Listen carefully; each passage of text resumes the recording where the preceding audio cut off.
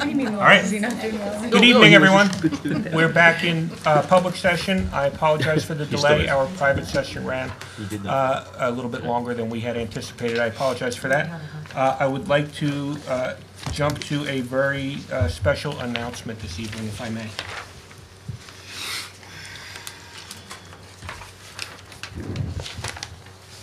It is my pleasure this evening to congratulate the 7 Westfield High School seniors who have been named finalists in the National Merit Scholarship Program. They represent the largest group in Westfield attaining this honor in more than a decade. Their extraordinary accomplishment is a tribute to Westfield High School, which is rooted in a tradition of academic excellence. These students have worked hard for this honor, and we congratulate them and those who have supported their efforts throughout the years. According to the National Merit Scholarship Corporation, the nationwide pool of finalists represents approximately 1% of U.S. high school seniors. You are among the highest scoring entrants in the nation on the preliminary SAT National Merit Scholarship qualifying test.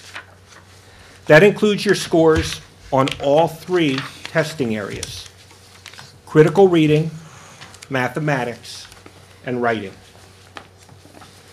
You are academic scholars, and you have proven yourself on a national level.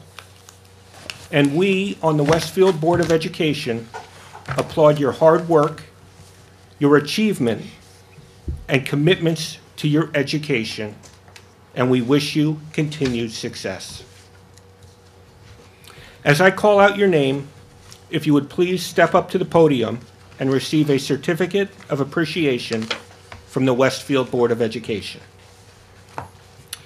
First, I have Jill Rosenfeld.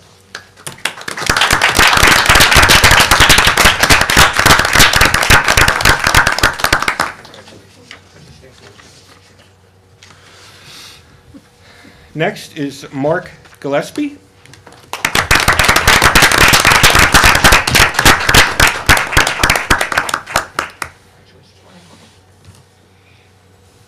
And finally, Kristen Haig.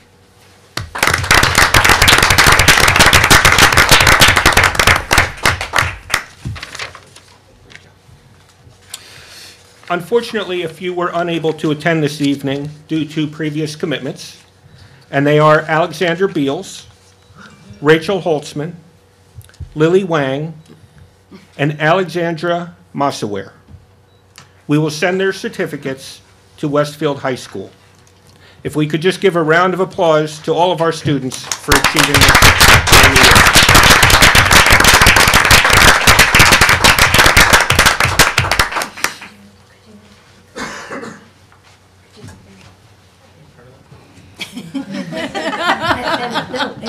Oh, I get it now. And your certificate? Perfect. Right side up. Yeah. Yeah, they did not get that one wrong. Oh, it's a good guy. All right, congratulations again.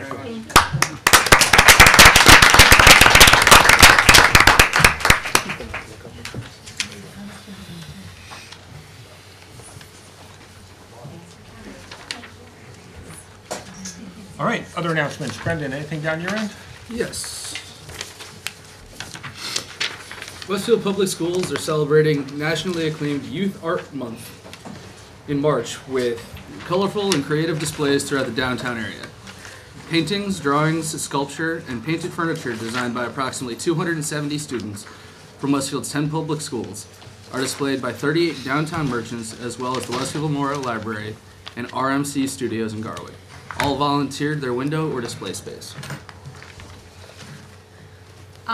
The Westfield High School's Wind Ensemble has been chosen as one of 7 exceptional high school bands and orchestras nationwide to perform at Lincoln Center's Avery Fisher Hall I haven't been drinking, I promise. On March 23rd, as part of this year's National Band and Orchestra Festival. On Saturday, March 22nd, the 43-member Westfield High School Ensemble will travel to New York City to participate in a clinic with an internationally recognized composer. On Sunday, March 23rd, the Wind Ensemble will return to New York to perform a 25-minute musical program beginning at 1:45 in the prestigious Avery Fisher Hall. Westfield High School Director of Bands, Chris Vitale, stated, "The students in the Wind Ensemble have been working tirelessly through snow days, weekend rehearsals, sectionals, and private lessons in preparation for an opportunity to represent our school and our community at this legendary performance venue." Congratulations. This is from athletics, a bunch of different announcements. Congratulations to the Westfield High School boys swim team for winning the state title on February 23rd. It marks the 25th state title, with Westfield High School as the only school to win that many state titles in one sport. It's quite an accomplishment. Next, during the recent meet of champions, Westfield High School swimmer Caroline Baldwin won and set a meet record for the 50-yard freestyle. In addition, in the 200-yard relay, another win and meet record was earned by Caroline Baldwin, Gwen Devon, Erica Daniel, and Sarah Cronin. Caroline Baldwin also won the 100-yard backstroke. In wrestling, we congratulate Nick Vels, who are in the Region 3 Championship. Nick and teammates John Fuller and Matt Barber will advance to the Atlantic City competition for individual state titles. We wish them good luck in this next phase of competition. And best of luck to our ice hockey team as it advances to the state semifinals. Westfield High School senior Gabby Stravick won both the 1600 and 3200 at the North 2 Group 4 State Sectional Championships on Friday, February 8th. She's the first track and field athlete in the girls program to earn 2 titles in one meet. Her time in the 1600 was also a school record. Matt Lupino was also state sectional champion in the 1600 for the boys team. Also, we were recently made aware of a recognition made at the end of the fall sports season. Girls varsity soccer player Carly Satung was named Star Ledger Union County Player of the Year. In addition, the National Soccer Coaches Association of America named Carly All-Region and All-American. Congratulations to everybody on the great events. This is from the Fine Arts Department. The Fine Arts Department of the Westfield Public Schools invites the public to attend any of the 40 musical events scheduled for this spring. Approximately 2,500 students in grades kindergarten through high school will be performing district-wide. All concerts are free. Concert dates, times, and school addresses are available on the district website. In addition, Roosevelt Intermediate School, Westfield High School, and Edison Intermediate School will be performing musical theater. This weekend, Roosevelt performs 13 from Friday through Sunday. From March 13th through 15th, Westfield High School will present Anyone Can Whistle. And Edison Intermediate School's spring musical, The Little Mermaid, will be held March 27th through 29th. So come on out and see these great shows. Surely. I'd like to tell you about Alexandra Jackman. Alexandra is a freshman at Westfield High School. She came to the board meeting and showed us her video about autism. She is a strong advocate for autism awareness, and she has been honored for exemplary volunteer service with the President's Volunteer Service Award on behalf of President Barack Obama. She has also been given a Certificate of Excellence from the Prudential Spirit of Community Awards program. The letter from the White House closes with, "Thank you for your devotion to service and for doing all you can to shape a better tomorrow for our great nation." Separate and apart from these distinctions, Alex's video, which is entitled "A Teen's Guide to Understanding and Communicating with People with Autism," was chosen to be screened at the Palm Beach International Film Festival in the documentary category. The festival will take place April 3rd through the 10th. We congratulate Alex on the admiration and the accolades she continues to receive for her autism awareness efforts. She is a wonderful example of the spirit of service and volunteerism, and an amazing young lady with tremendous accomplishments as a high schooler. We look forward to wonderful, wonderful things in her life. Absolutely. A couple other things from the high school. Congratulations to Fraser Wiest, if I'm getting that right, and Nicole Devitt, who are seniors at the high school, who are among 3,000 12th graders from throughout the country selected by the federal government as candidates for the U.S. Presidential Scholars Program. Fraser is also a candidate as a U.S. Presidential Scholar in the Arts. No other high school senior in the country has the distinction of being nominated in 2 categories in this prestigious program. Both Fraser and Nicole earned perfect scores in every subject of area of the ACT, of course, a standardized test used for college admission criteria. In addition, Fraser, who is a prolific music composer, won 6 Grammys. No, he will. He will. We know it'll happen. Might as well get it out there now. Was chosen and has attended the National Young Arts Week in Florida earlier this year. Quite amazing. And congratulations to 4 more Westfield High School 11th graders who have achieved perfect scores in the December SAT and ACT standardized tests. They include Jacqueline Napolitano in science, Brian Johnson, science and math, Catherine Coe, SAT writing, and Nina Wang, SAT writing and reading and writing. This group of students brings to 19 the total of perfect SAT or ACT scores so far in this school year in Westfield. But we have more dates coming. So. Wow. I have 2 announcements from Roosevelt Intermediate School. 8th graders from Roosevelt Intermediate School in Westfield and Cedar Brook School in Plainfield discussed elements of the Steinbeck novel of Mice and Men in the Roosevelt cafeteria on February 21st. This marked the 3rd year of the successful exchange program. The students from each school first became acquainted with one another when studying the novel of Mice and Men for 4 weeks, which included 2 visits between the schools to share ideas. Roosevelt also established an online wiki for students from both schools to communicate between meetings and discuss multiple analytical questions about the text. This past weekend, they wrapped up this year's exchange program at a dance hosted by the Plainfield School. Approximately 30 students from each school attended, with chaperones from both Westfield and Plainfield. Roosevelt Assistant Principal Brian Getchman said, "The dance, which included a DJ and refreshments, was a great success."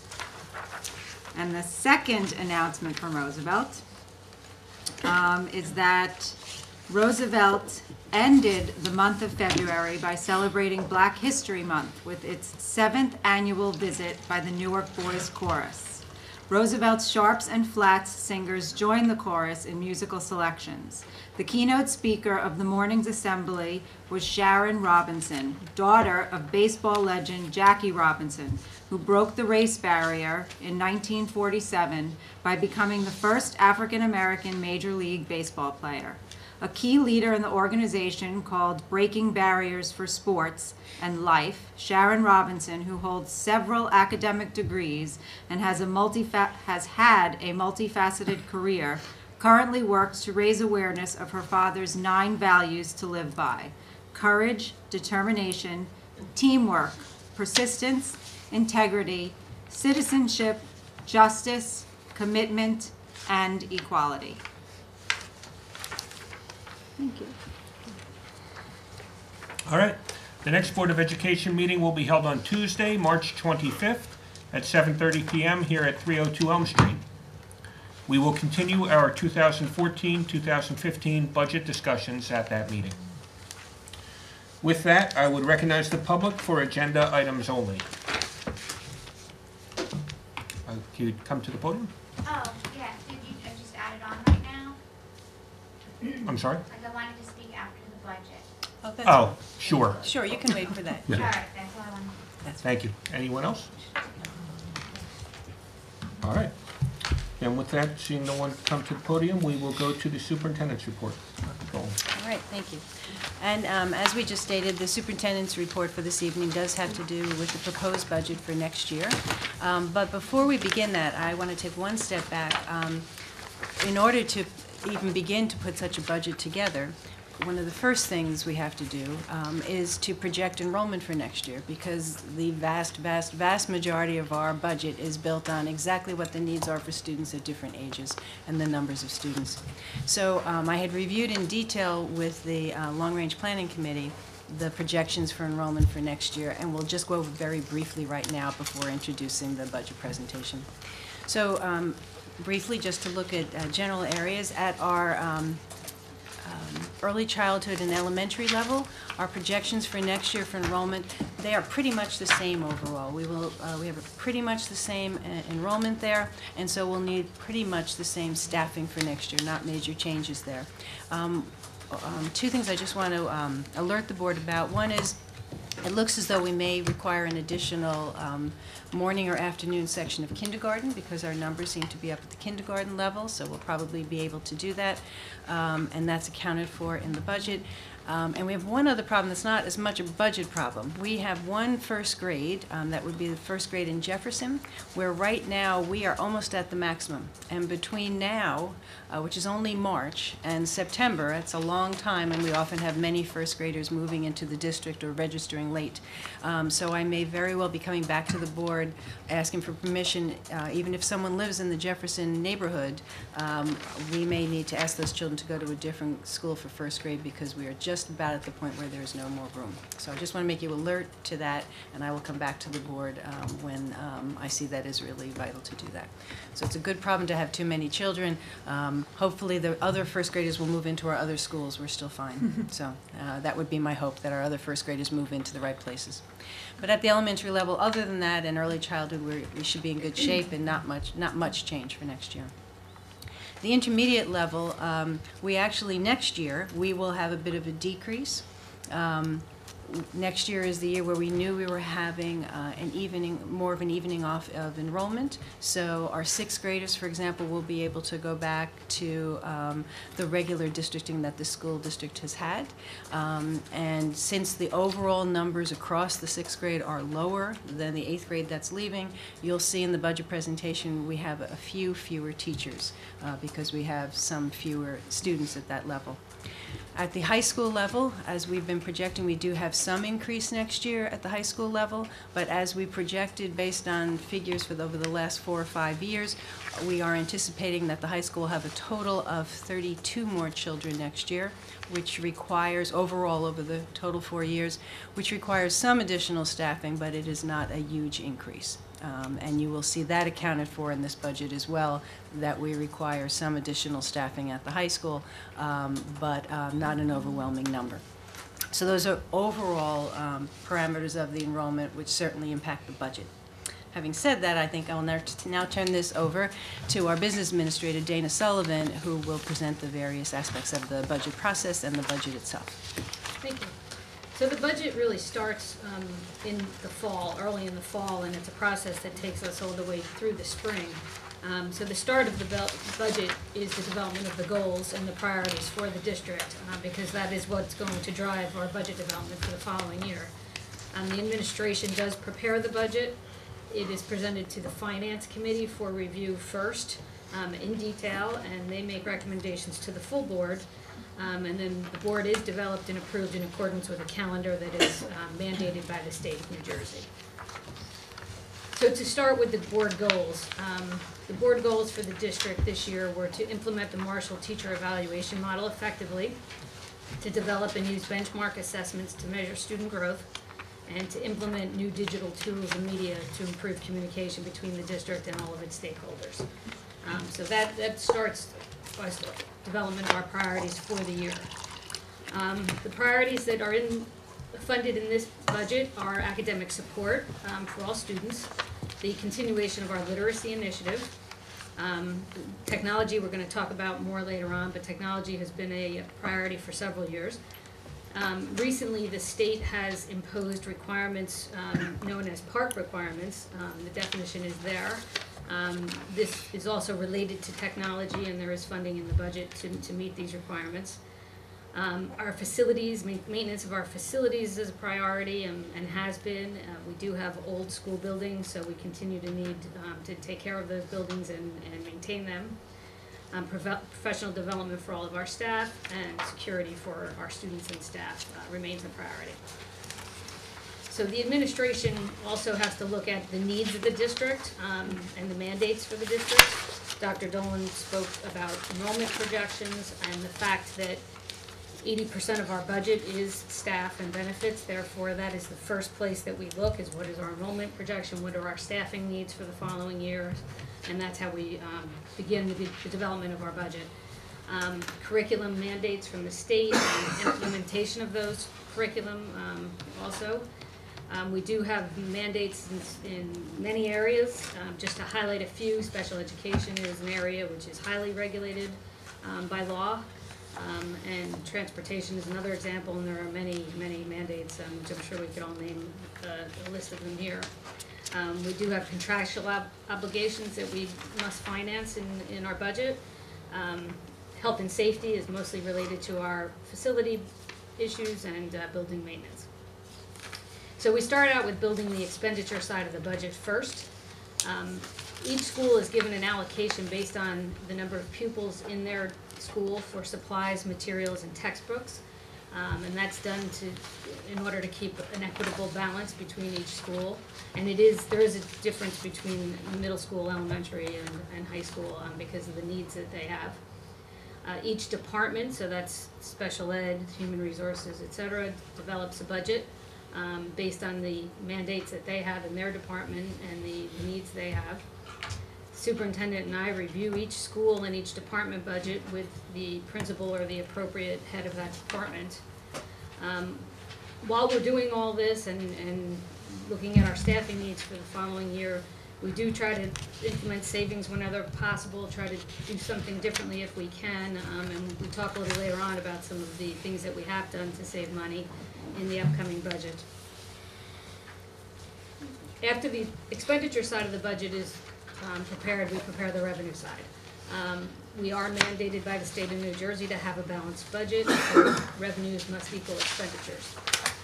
The revenue side is always the difficult part because of the timing of the information that we receive from the state. So we did just receive state aid information last Thursday. And I'll talk more in detail about state aid. We then determine how much of the fund balance that we have are we going to use for tax relief for the following year. We have other areas of income which are minor in relation to the total budget, but they are tuition that we receive on obviously our money that's in the bank. We have building rental income and some tuition income for a couple of students that attend our schools in special ed programs. Those are all very minor areas of the budget. And then finally, we determine what is the tax levy that is required to support the proposed budget. So all of that information is built into the entire district budget. We then determine from that budget, where are we in relation to the state cap? So the state has a limit of 2% on the increase in the operating budget tax levy. And then I'll get into more detail about that. But what we do is look at the budget, look at the revenue side, and say where are our relation to cap? Are we below, at, or above? If we are above, the superintendent and I would recommend to the finance committee and to the board whether we can exceed that cap with adjustments that we're allowed to use from the state, or should we make recommendations in order to bring that budget to the 2% cap. The review of the budget, I mentioned earlier, the budget is presented to the Finance Committee for their review and comments. The budget is then presented to the full board and the community, which obviously we're doing this evening. The board will approve a tentative budget that is submitted to the Union County Executive Superintendent for her review. She will review and authorize us to advertise that budget, and we are required to advertise that budget. The board will discuss this budget and present it at several board meetings. Within the state timelines, you will hold a public hearing on the budget, and then you will adopt the final budget. So although you will adopt a tentative budget, from the tentative budget to the final budget, you are allowed to make changes within that budget. You will not be able to increase the budget, though. So the budget highlights for the 2014-15 proposed budget. We are continuing funding for our literacy initiative. We are continuing funding for our technology initiative. There is sufficient funding in here to meet our park requirements for next year. We will continue to fund our STEM program. Funding is continued for mandated programs and academic support. This budget does maintain all of our existing class size guidelines. It maintains all of our co-curricular athletic and fine arts programs. We have provided resources for the high school enrollment increases. We will continue to maintain our facilities. The tax levy increase is at the state adjusted cap, and again, we'll talk more about that. And this budget reflects a total increase in state aid of $66,677, and that's made up of an increase in our basic state aid for the operating budget of $124,000. However, we did receive a decrease in our debt service aid, and that's a $57,323,000 decrease. Now to get into the specifics of the budget. This is the revenue side of our budget. And just to walk you through 13-14 first, if you look at the first line there is the local tax levy. So for the 13-14 budget, we started with $86.3 million tax levy. Our state aid was $3.8 million. Special ed Medicaid initiative is revenue that we receive from Medicaid for services that are provided to students that are eligible for Medicaid. Fund balance is the amount of fund balance that we take, so that's the amount of our surplus that we can use as a revenue, and that also will then enable us to reduce our tax levy. And then we have other revenue, as I mentioned earlier, interest and some building rentals. So the total operating budget of $92.0 million is the budget that was approved last year as your original 13-14 budget. What happens is, as we then start the fiscal year in July, we have purchase orders that are open when as of the end of the year before. Those purchase orders roll into the 13-14 budget and increase both sides of the budget. So you will see an increase here in revenue of $1.1 million for those purchase orders, and there's also a corresponding increase in the expenditure side of the budget for those purchase orders. Maintenance reserve, as you know, we have a balance in our maintenance reserve account that we use to fund certain projects for the facilities, and we are allowed to transfer that money out of that reserve and into the operating budget to do some work, which we did last summer, but that also will increase the operating budget from the original adopted budget. So that's why that number is there, to reflect it in the revenue in 13-14. Your total adjusted operating budget in 13-14 was $93.1 million. Special revenue is a separate fund, and that's where all of our federal, local, and state grants are accounted for. So these are grants that are given to us for a specific purpose, and we don't budget for those until we receive notification from, whether it's federal, state, or local, that we are receiving the grant. And as I said, they're designated for a specific purpose and are accounted for in a separate fund, as we're required to do. And then we have our debt service fund, which is where we account for our payments on bonds that have been issued by the school district. So this is paying our interest and principal on the bonds that have been sold. And we do get some state aid on this, for this, and then the rest is supported by local tax levy. So with all of those adjustments in the 13-14 budget, our total budget is $98.6 million. Moving into 14-15, the proposed budget is reflecting a local tax levy in the operating budget of $88.9 million, which is a 3.02% increase. Our state aid has increased by $124,000, and that's, as I mentioned, from notification of the state that we received last week. We are required to budget a certain amount from the Special Ed Medicaid Initiative aid. The state actually tells us what we have to budget there, and that's what's reflected there, the $24,744. We are maintaining the revenue from our fund balance at the $1,456,000, as we have in the past several years. And we do see a small decrease in other revenue there, and that's because of a tuition student who is no longer in the district. So our total operating budget for 2014-15 is $94.7 million. You won't see at this point an adjustment there for prior year POs or maintenance reserve funds used, because that won't occur until July of this, when we get into the next fiscal year. The special revenue fund shows a decrease there, and the reason that that shows a decrease is because we simply cannot budget for grants that we haven't received official notification that we're going to receive. So that will increase as we go through the year next year and grants are awarded to us. But at this point, the $1.6 million is really just for the IDEA and NCLB, which are grants that we know will be entitled to receive. The local debt service, again, it is for repayment of the bonds that are sold, and that's a fixed amount that we know how much our debt is. So the total budget for next year is proposed at $99.5 million. So if we take the tax levy, and I said earlier, the 2% cap is on the tax levy, it's not on the expenditure side of the budget, it's on the operating tax levy. So the tax levy for 13-14 was $86.3 million. The amount that we would be able to increase that and stay within the 2% cap was $1.7 million. We are allowed to adjust that for increases in our health insurance costs that exceed 2%. So in the 14-15 budget, we did generate an adjustment, of $400,149, which we are recommending that we use in this budget. And then we have adjustments from 2011-12 and 2013-14 that we are able to use, and we are recommending that we do use those in the 14-15 budget. We did not have an adjustment banked for the 12-13 year, which is why you don't see an adjustment there.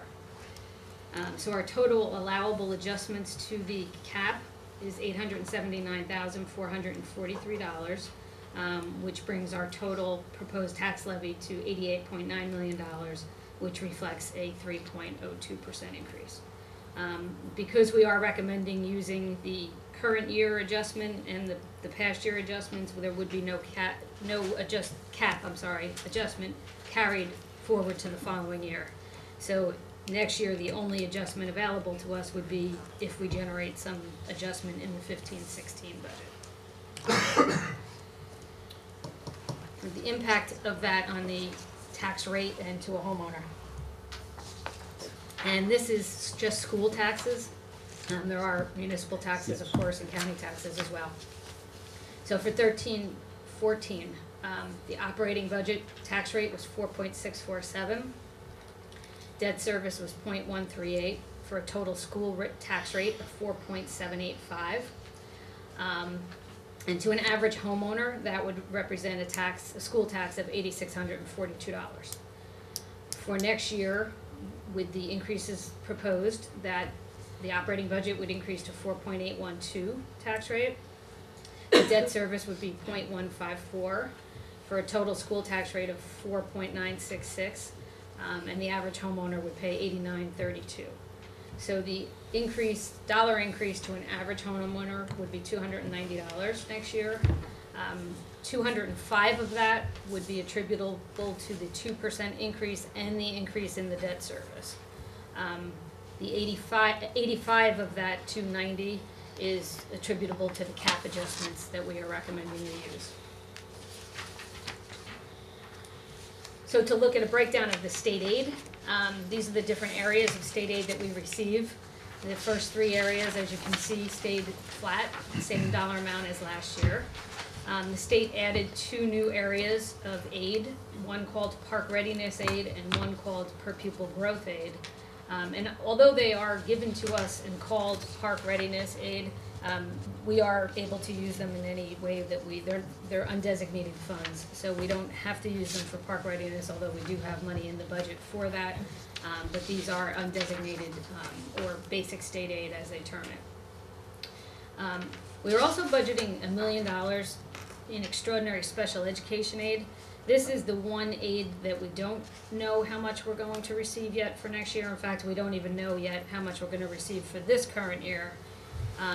There has been an increase per the the governor's budget message in the extraordinary special ed aid, so we are hoping to receive more than we anticipate.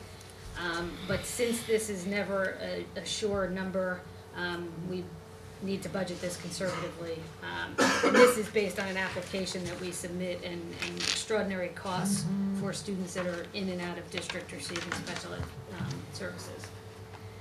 So the total operating budget state aid has increased, as I said, $124,000. Debt service aid did go down $57,323. So overall, our state aid went up $66,000. This slide is without debt service, showing the state aid as a percent of the total budget. You know, we're happy to be back at a little less than 4% level. Considering 2010, 2011, you can see we took a drastic reduction in state aid and made many reductions in the budget that year. So we're happy to be back at the 4% level, but you can tell that in prior years it was up over 8%, which was certainly more beneficial to the taxpayers. And our cost per pupil, this is data that is prepared by the state of New Jersey, the Department of Education. And what they do is take audited financial statements from every school district and calculate what they call a comparable cost per district. So they do take some costs out of this calculation, such as out-of-district tuition and transportation, because they really you can't compare from one district to the other those costs because of the needs of the students. So you can see by this chart, and they calculate it for different size districts. For districts that are K-12 over 3,500 students, the state average is $13,738 per student, and we spend $12,133. This data is from 2011-12. This is the most recent data that we do have available from the state, which is why we're using this data. And you can see that other districts that are similar to us, many of them spend more than we do per student. This slide, I could have just referred to the announcements tonight instead of putting this slide in here. The fact that we don't spend a lot of money per student compared to other districts, we're certainly doing a great job with our students. And here's some of our accomplishments, but as I said, I think our announcements were even more impressive. The allocations of the budget. So we are mandated by state law to break our budget out into certain categories and to in certain accounts and to budget that way. So I know some people find it confusing sometimes the way we do present our budget in the accounts that we do, but we are mandated by law to do that. So 61.6% of our budget goes towards direct instruction. 2.7% of our budget is for transportation costs. Building administration represents 4.4%, and that is principals, secretaries, and all the costs associated with running the school offices. We do 8.4% of our budget is for student support, so that's child study teams costs, related services, and extraordinary services for students. 4.8% of our budget is for support services, which includes tech expenses, central administration. Athletics is 1.2% of our budget, and co-curricular is 0.4%. Health, guidance, and library costs are 5.8% of our budget, and maintenance, insurance, and utility costs represent 7.5% of our budget. Oh, and I'm sorry, debt service is 3.2% of our total budget. So our total budget broken down by fund. The general fund represents our operating budget, so to speak, so that's where all of our operating and day-to-day costs are accounted for. And this is a breakdown similar to what I showed you before with the $92.0 million beginning number compared to the $94.7 million for next year. And then some adjustments for purchase orders and whatnot. So an analysis of the budget increase. Just to go back here again, I'm talking original budget, so of the $92 million to the $94.7 million. Oops, sorry. So that increase is $2.7 million. What we did here is to take out the non-discretionary parts of the budget to show that what happened to the other parts of the budget. So if we take out our special ed costs, which are largely mandated and required by IEPs and other laws and mandates. If we take out our health insurance premiums and we take out our increase in state-required retirement contributions, those three areas alone account for $1.7 million of the increase. So all of the other areas of the budget went up about $943,000, or about 1%. And our staffing, we did say staffing, our salary costs and benefits represent about 80% of our budget. 47.9% of those staff are regular ed teachers.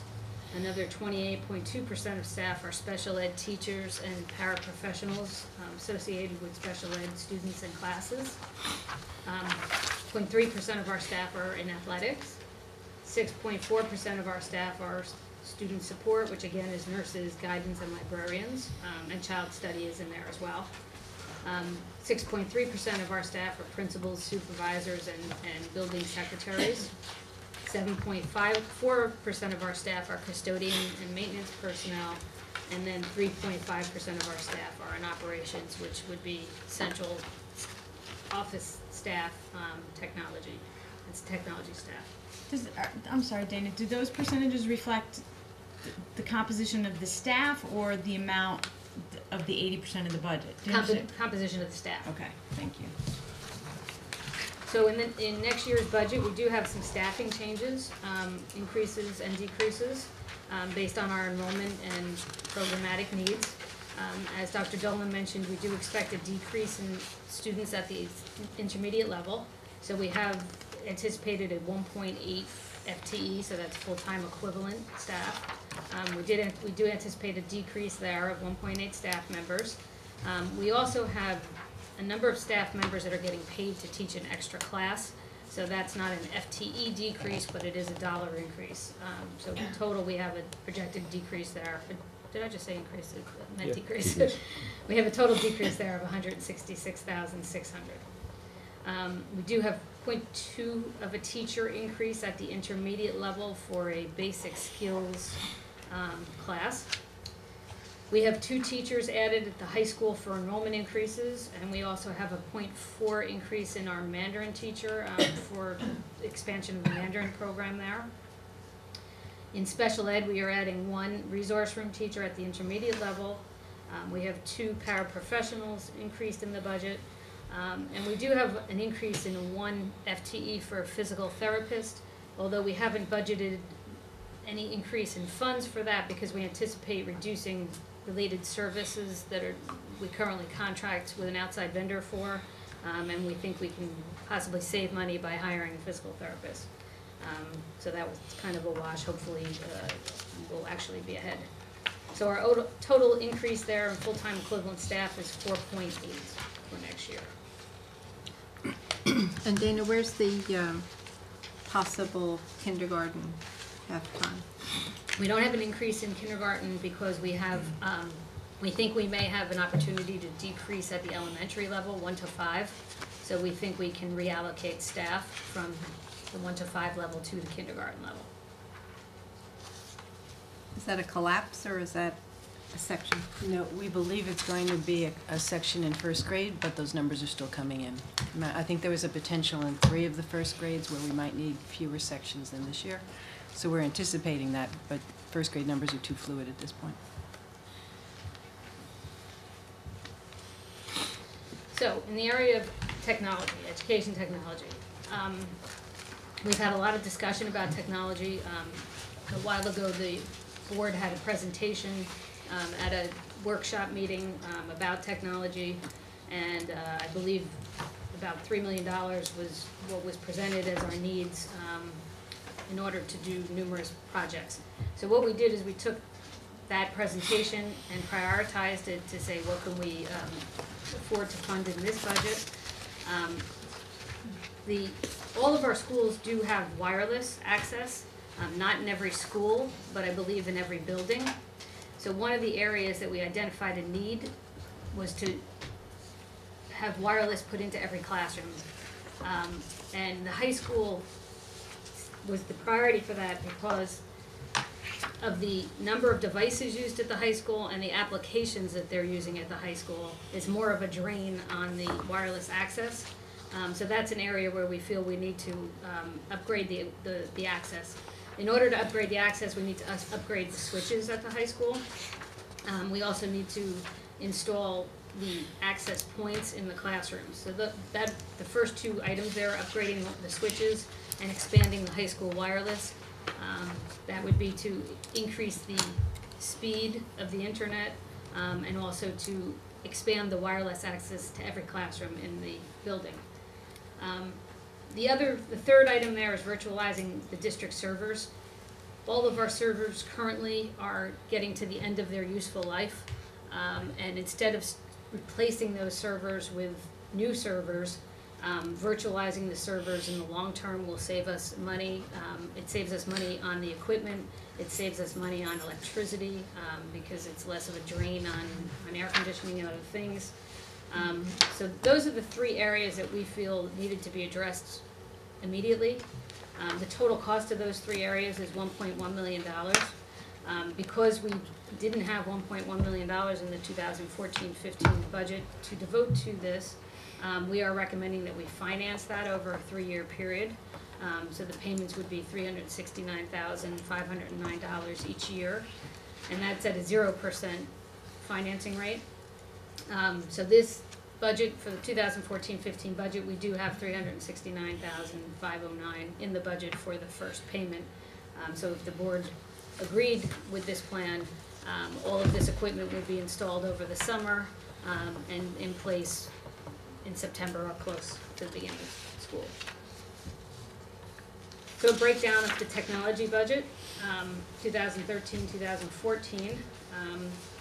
You can see going line by line there. We have several small areas. We have license agreements that we need to pay for various programs that we use.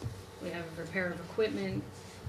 We have maintenance contracts that we have for various equipment that we have, and software programs that we have that we must maintain. You see highlighted up there in 2014-15 the $369,509. Instructional supplies includes funds to replace laptop carts and desktops, as well as printers. We have internet connection fees, and we have cabling and hardware network installations for 13-14. So the total original budget for 13-14 for technology was $1,152,000. This is an area where we did roll over a large purchase order at the end of the school year, so that budget did get increased during the year to $1.3 million. But if you look from the original budget in 13-14 to the budget in 14-15, we did increase technology by $124,000.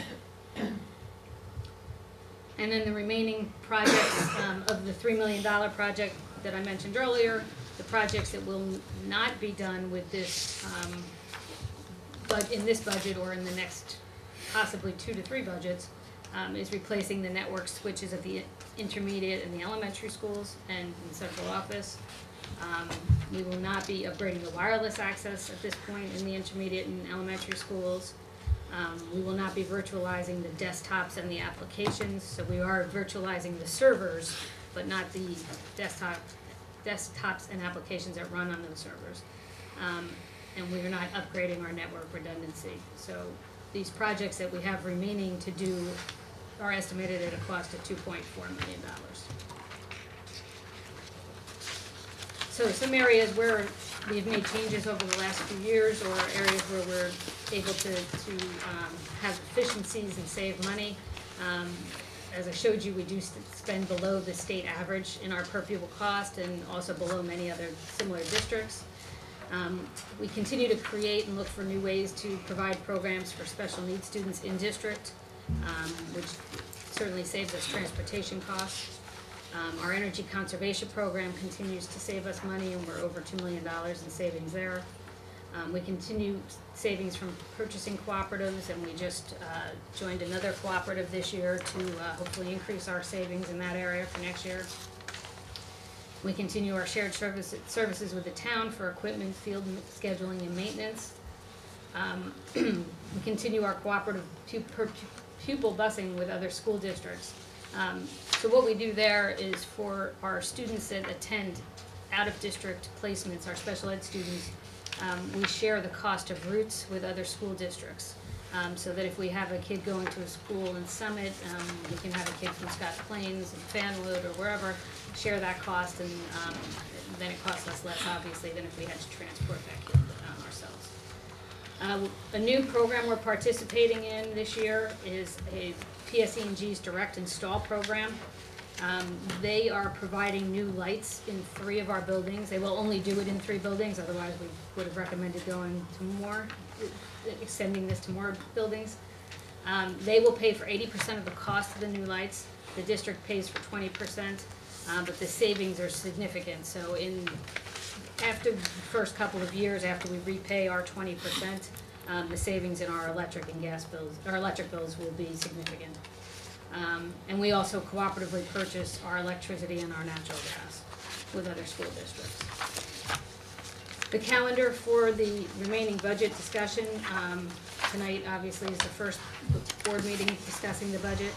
We actually have a meeting next week, March 11th, which wasn't in Mr. Matesik's announcement. It should have been, but originally the March 11th building was, I apologize, that was our fault. That board meeting was originally a workshop meeting, which is why it was not on that list. We did change that to a public board meeting because the board will have to adopt a tentative budget that night. The budget is due to the county superintendent on March 20th. And then she will review the budget and has until April, I believe it's April 24th, to respond to us whether or not she approves that budget. And then you will hold your public hearing after we get the approval back from her. And the public hearing, it has to be held within a 2-week period. So we have it scheduled for April 29th, which is a board meeting date. And the board will adopt the budget that evening. So that concludes the presentation for the 2014-15 budget. Does anybody have any questions? I do. Dana, on page 11, the one thing that you didn't show me was the origin of the top slide, projected dollar increase in the operating budget. I don't see that 2.7 million. I don't see it coming from anywhere. Okay, it's the page before. So if you look at the original budget, original general fund, you see the original, it's. Do I have to do the math in my head? No, the top line on the chart. I know. Do I have to do the math in my head? On that page you Yeah. do. Okay. It does show, it shows in the revenue side. Hold on. Shows in the revenue side. If you go here, oh no, I don't have. No, you don't. I'm I didn't sorry. show it on the chart, but. You didn't. it's- So what am I doing? It's. I'm just doing the general fund subtraction in my head? It's the 94.7 million less the 92.0, yeah. The first line, general fund.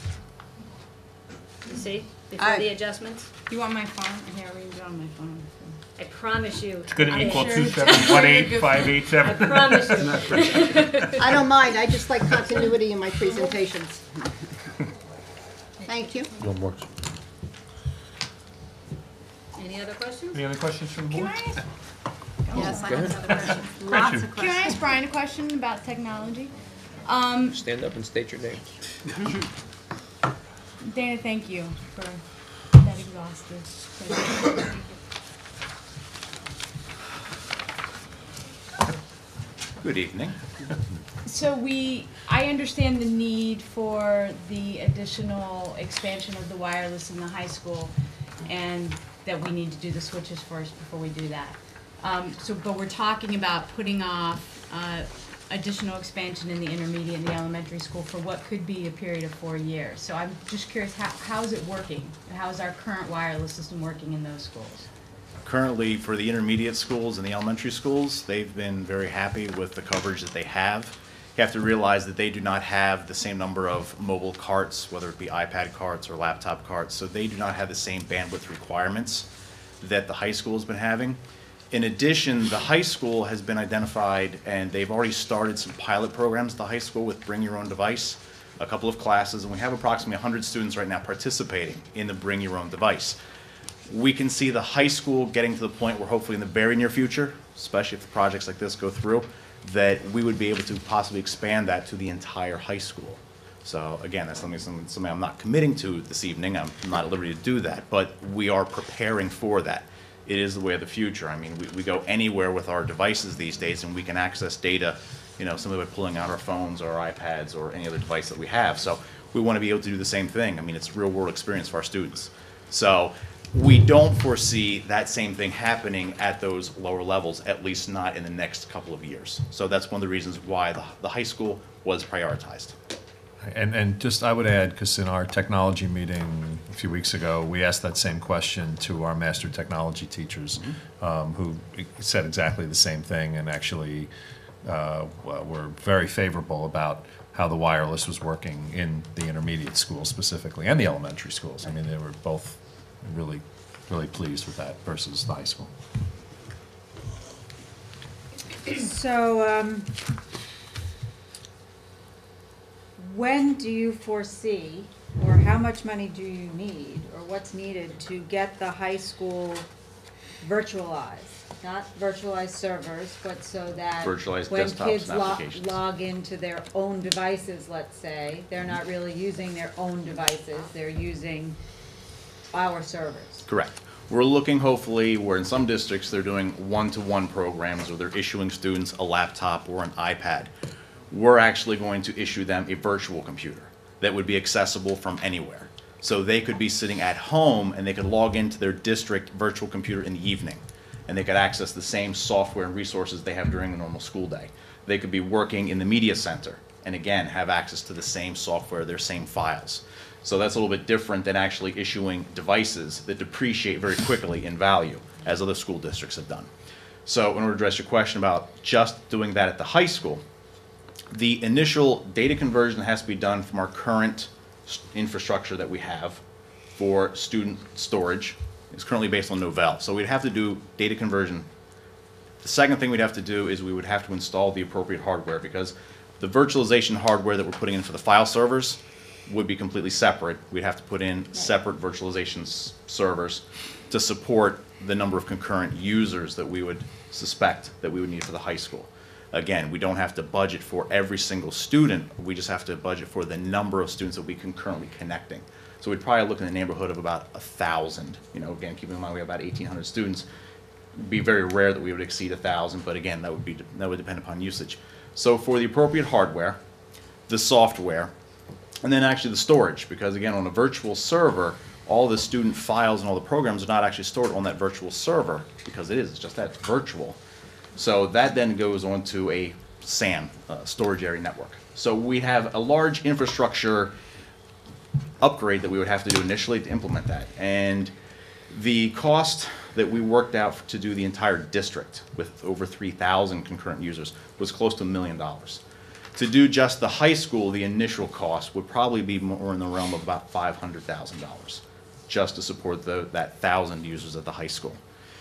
Once the initial investment is put into the equipment, it's much easier to scale it up and increase the number of users. So if we did want to expand it then to intermediate schools and to the elementary schools, we could do that. But again, it's difficult to do that until we do the infrastructure upgrades with the new switches and the new access points. Again, Which is in this budget.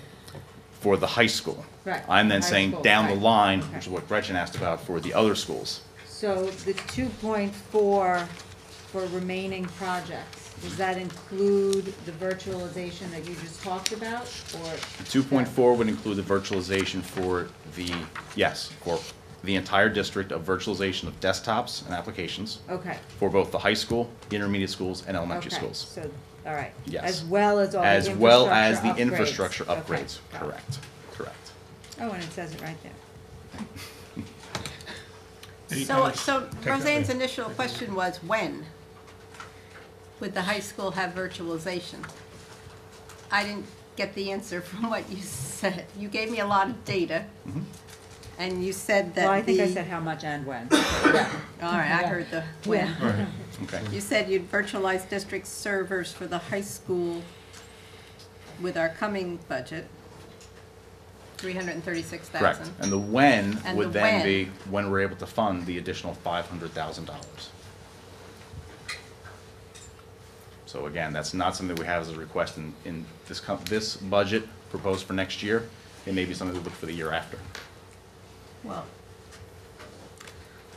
okay. I mean, but so we're funding the work to be done this year over the next 3 years, Right, so that correct? 369 is gonna have to, right, be in 2 more budgets after 14, 15. But the work will be done Yeah. 14, 15? Correct. Mhm. Correct. It'll be done this summer. Right.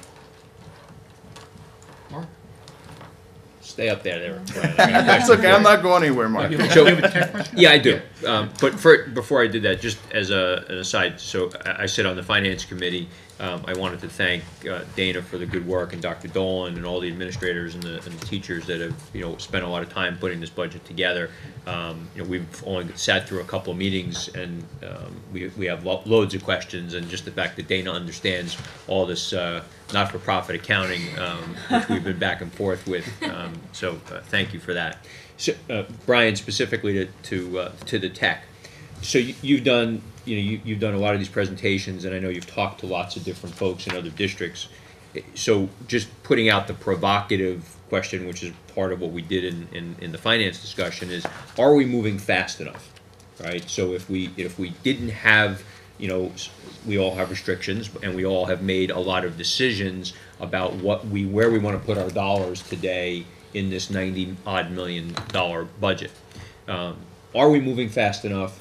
What's your sense of where we stand? If we looked at the districts that Dana showed us about spending per pupil as kind of our comp set, where do we stand in? I'm putting you on the spot. I realize that. Sure. In comparison to them about their level of technical capabilities. It's an interesting question because my background was with an urban school district where I originally came from, and in that district, some of the initiatives that we're talking about right now, they've completed and they've already had in place for a few years. Yet I can go to other districts where we're talking about comparable districts to Westfield, and they're still not there yet. So we have moved from where I would say when I first started here about 4 years ago, Westfield was at the back of the pack.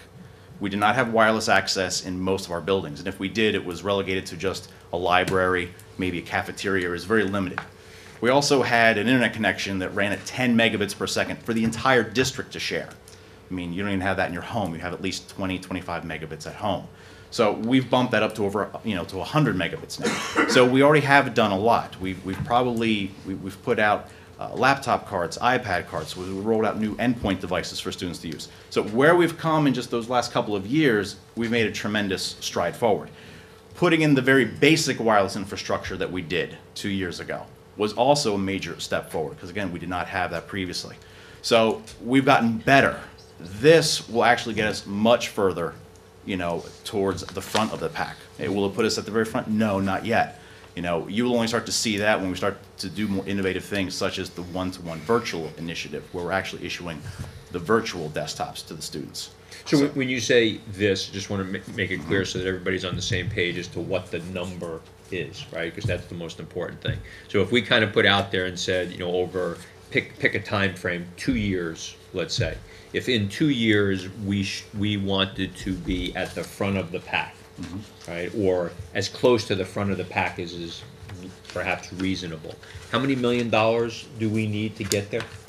I believe the slide that Dana had up there that showed the remaining amount that we would look to do to accomplish all the projects that we needed to get to the head of the pack, and that was approximately 2.4?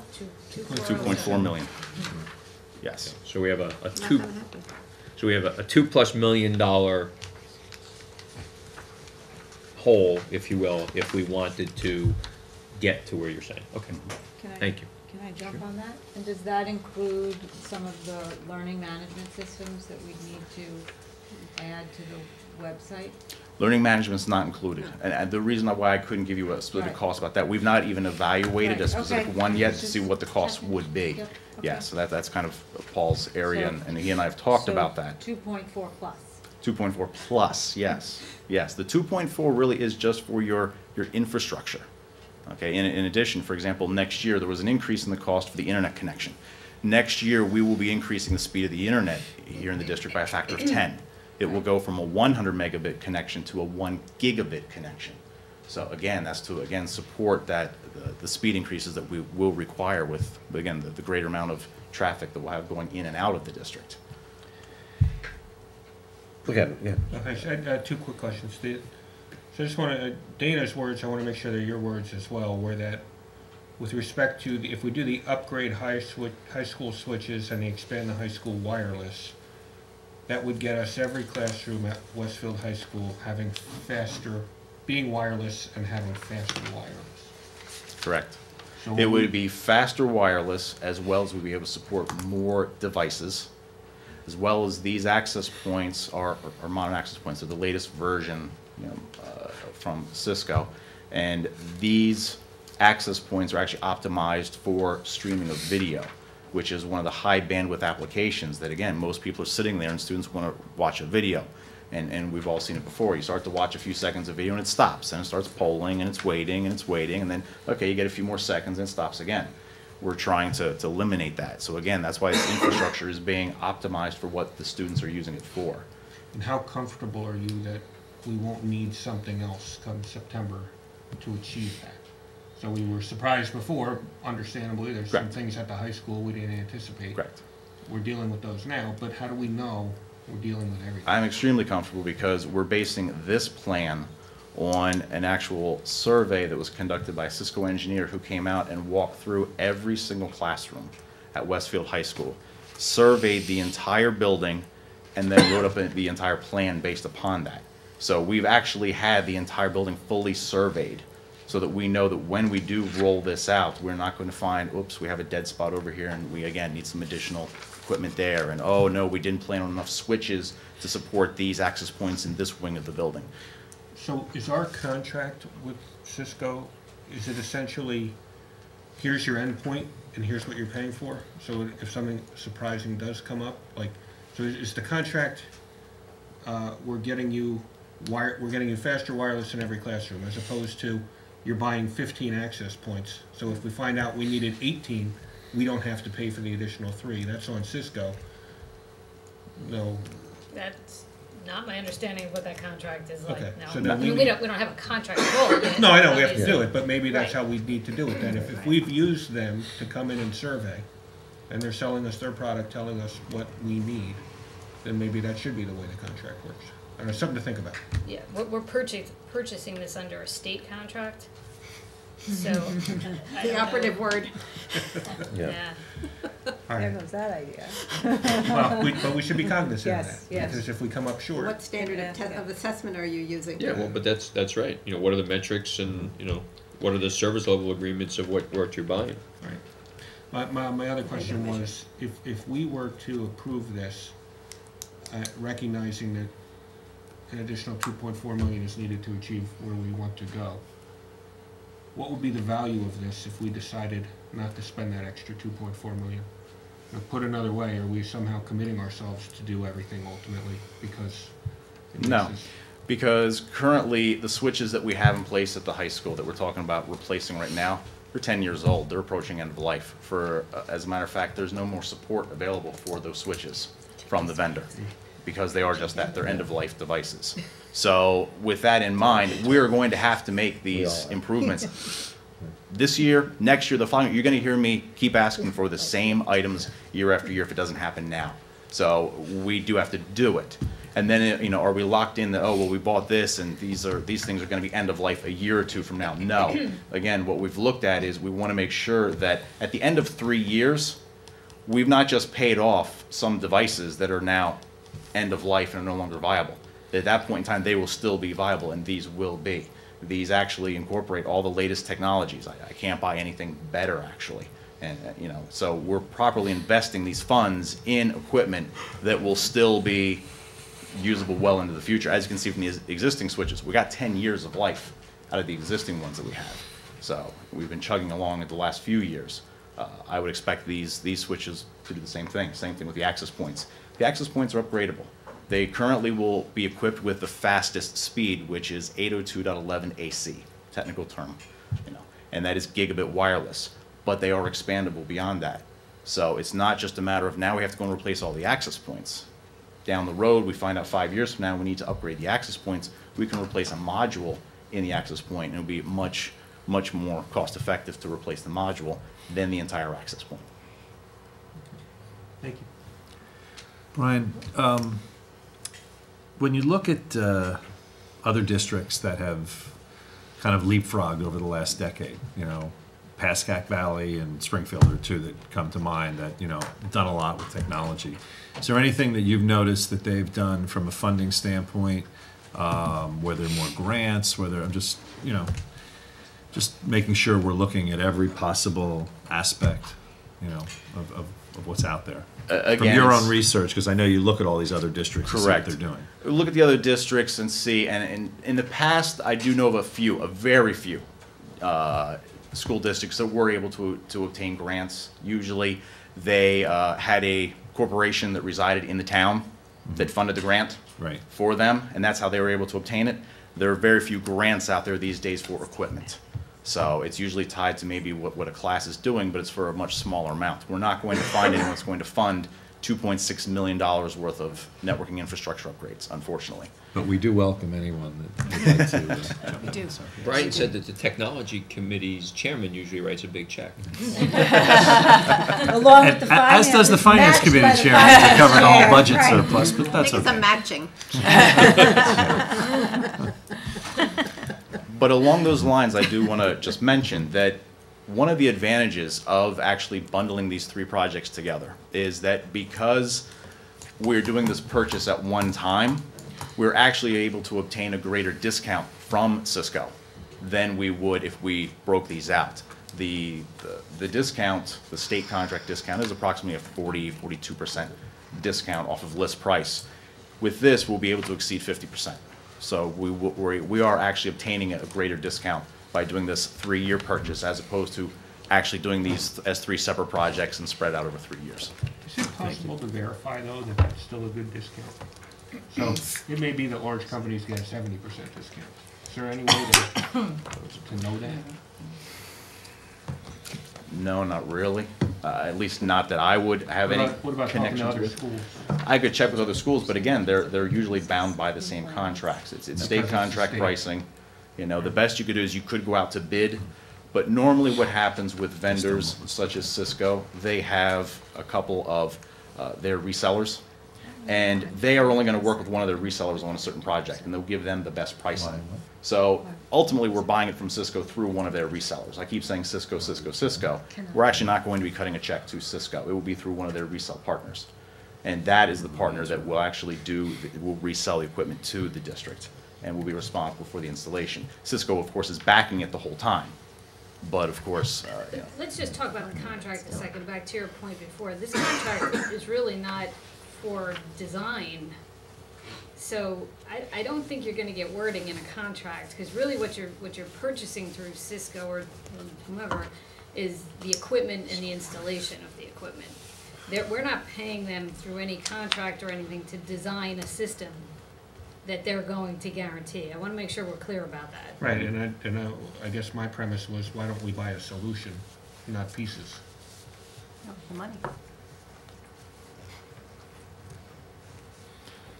I would have to say that we are doing that. It may not appear that way, but I referenced the vendor that came out. The company is Core BTS. Core BTS is a company, it's a resale integrator that, of course, is a Cisco partner. They're a platinum partner, which is the highest level of Cisco partnership you can obtain from Cisco. And there's gold and other levels. So they are the highest level, and that is because of the number of high-level Cisco certified engineers they have on staff. And they actually came out and they wanted to do this survey because they knew of the problems that we had previously. They saw what had happened at the high school previously, that there were some areas that we should have had additional equipment installed and it was not put in at that time. So they came out and, they did not charge the district to do the survey. And I did not bring it with me this evening, but I have on a very large 14 by 17 inch sheets of paper, and I did share it with the technology committee, that they actually came out, and that was the engineer that they devoted to for an entire week. I mean, the cost to get an engineer out is usually $200 an hour. And they sent him out here for free for an entire week to walk through all of the schools. He didn't just do the high school. He actually ended up surveying all of our schools and put together the plan so that we have a plan that we can use now We can use it next year, we can use it the following year. It's been checked, he walked it with our network manager, so I'm very confident in the plan that they've developed, that it is exactly what we need, and that we will not encounter those issues that we had previously. Thanks. So with the Bring Your Device to School program, what's it called? Bring your own device, BYOD. Okay.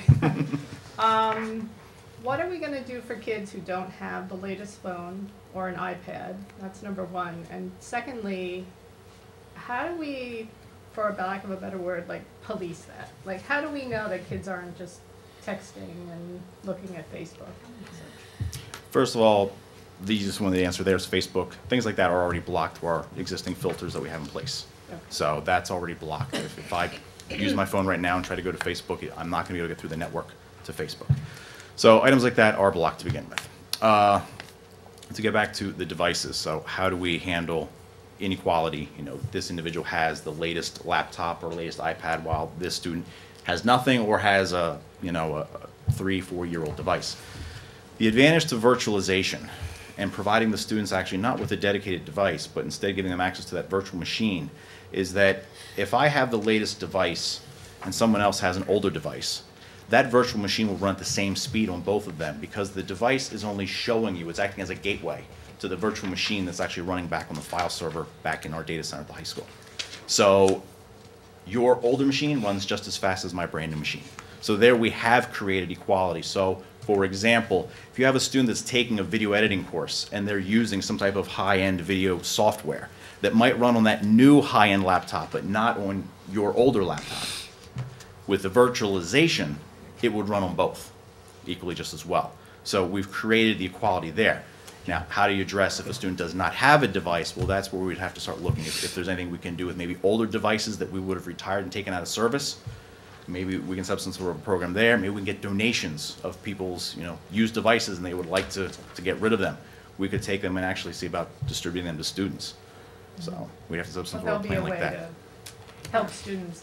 Correct. And of course, we will. This is not to say that even with the BYOD program, we're going to stop having access to laptop carts at the high school and computers in the media center and things like that. They will still be there. The devices will still be there. So at least in the school, the devices are available and accessible. So you addressed Facebook, and what about the texting? So texting, things like that. I really, it comes down to, again, we can put in all the policies and all the acceptable use agreements and things like that. And it comes down to being policed by the teachers in the actual classroom. I can't completely stop all of those things.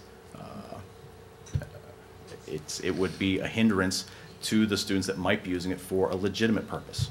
So it really comes down to in the policy, how the policy is written and how it's then implemented and enforced in the classroom and at the high school or any other school in the district. Any other questions specific to technology? Sure. Thanks, Brian. Other board questions on any part of the budget? Mark? So I think this is for Dana and perhaps Dr. Dolan. So, we've heard about the technology needs, and I'm sure there's other things, other areas of the budget of the district that we'd like to invest in. And, I think one of the things that Dana talked about in the presentation is that one of the things that we're doing, I think it's differently this year than what we have done in prior years, is we're using the banked cap. So to get us from the 2% cap, we're using the bank cap from the past few years and from the current year. So that allows us to, within the rules, use some dollars to help fund other programs and things in the district. I'm sure I know you guys have thought about this. Everything we put into the budget is a decision, right? So if we were to challenge ourselves and say, look, there's other things that we want to invest in more aggressively, what are the kind of levers that you have to help fund some of those things? So let's use technology, right? So we said, we needed $2.4 million over, 2 years here or 3 years in order to get us where we wanted to be. What are the levers that we have to pull, to change, to think about doing differently that would help us fund those kinds of initiatives?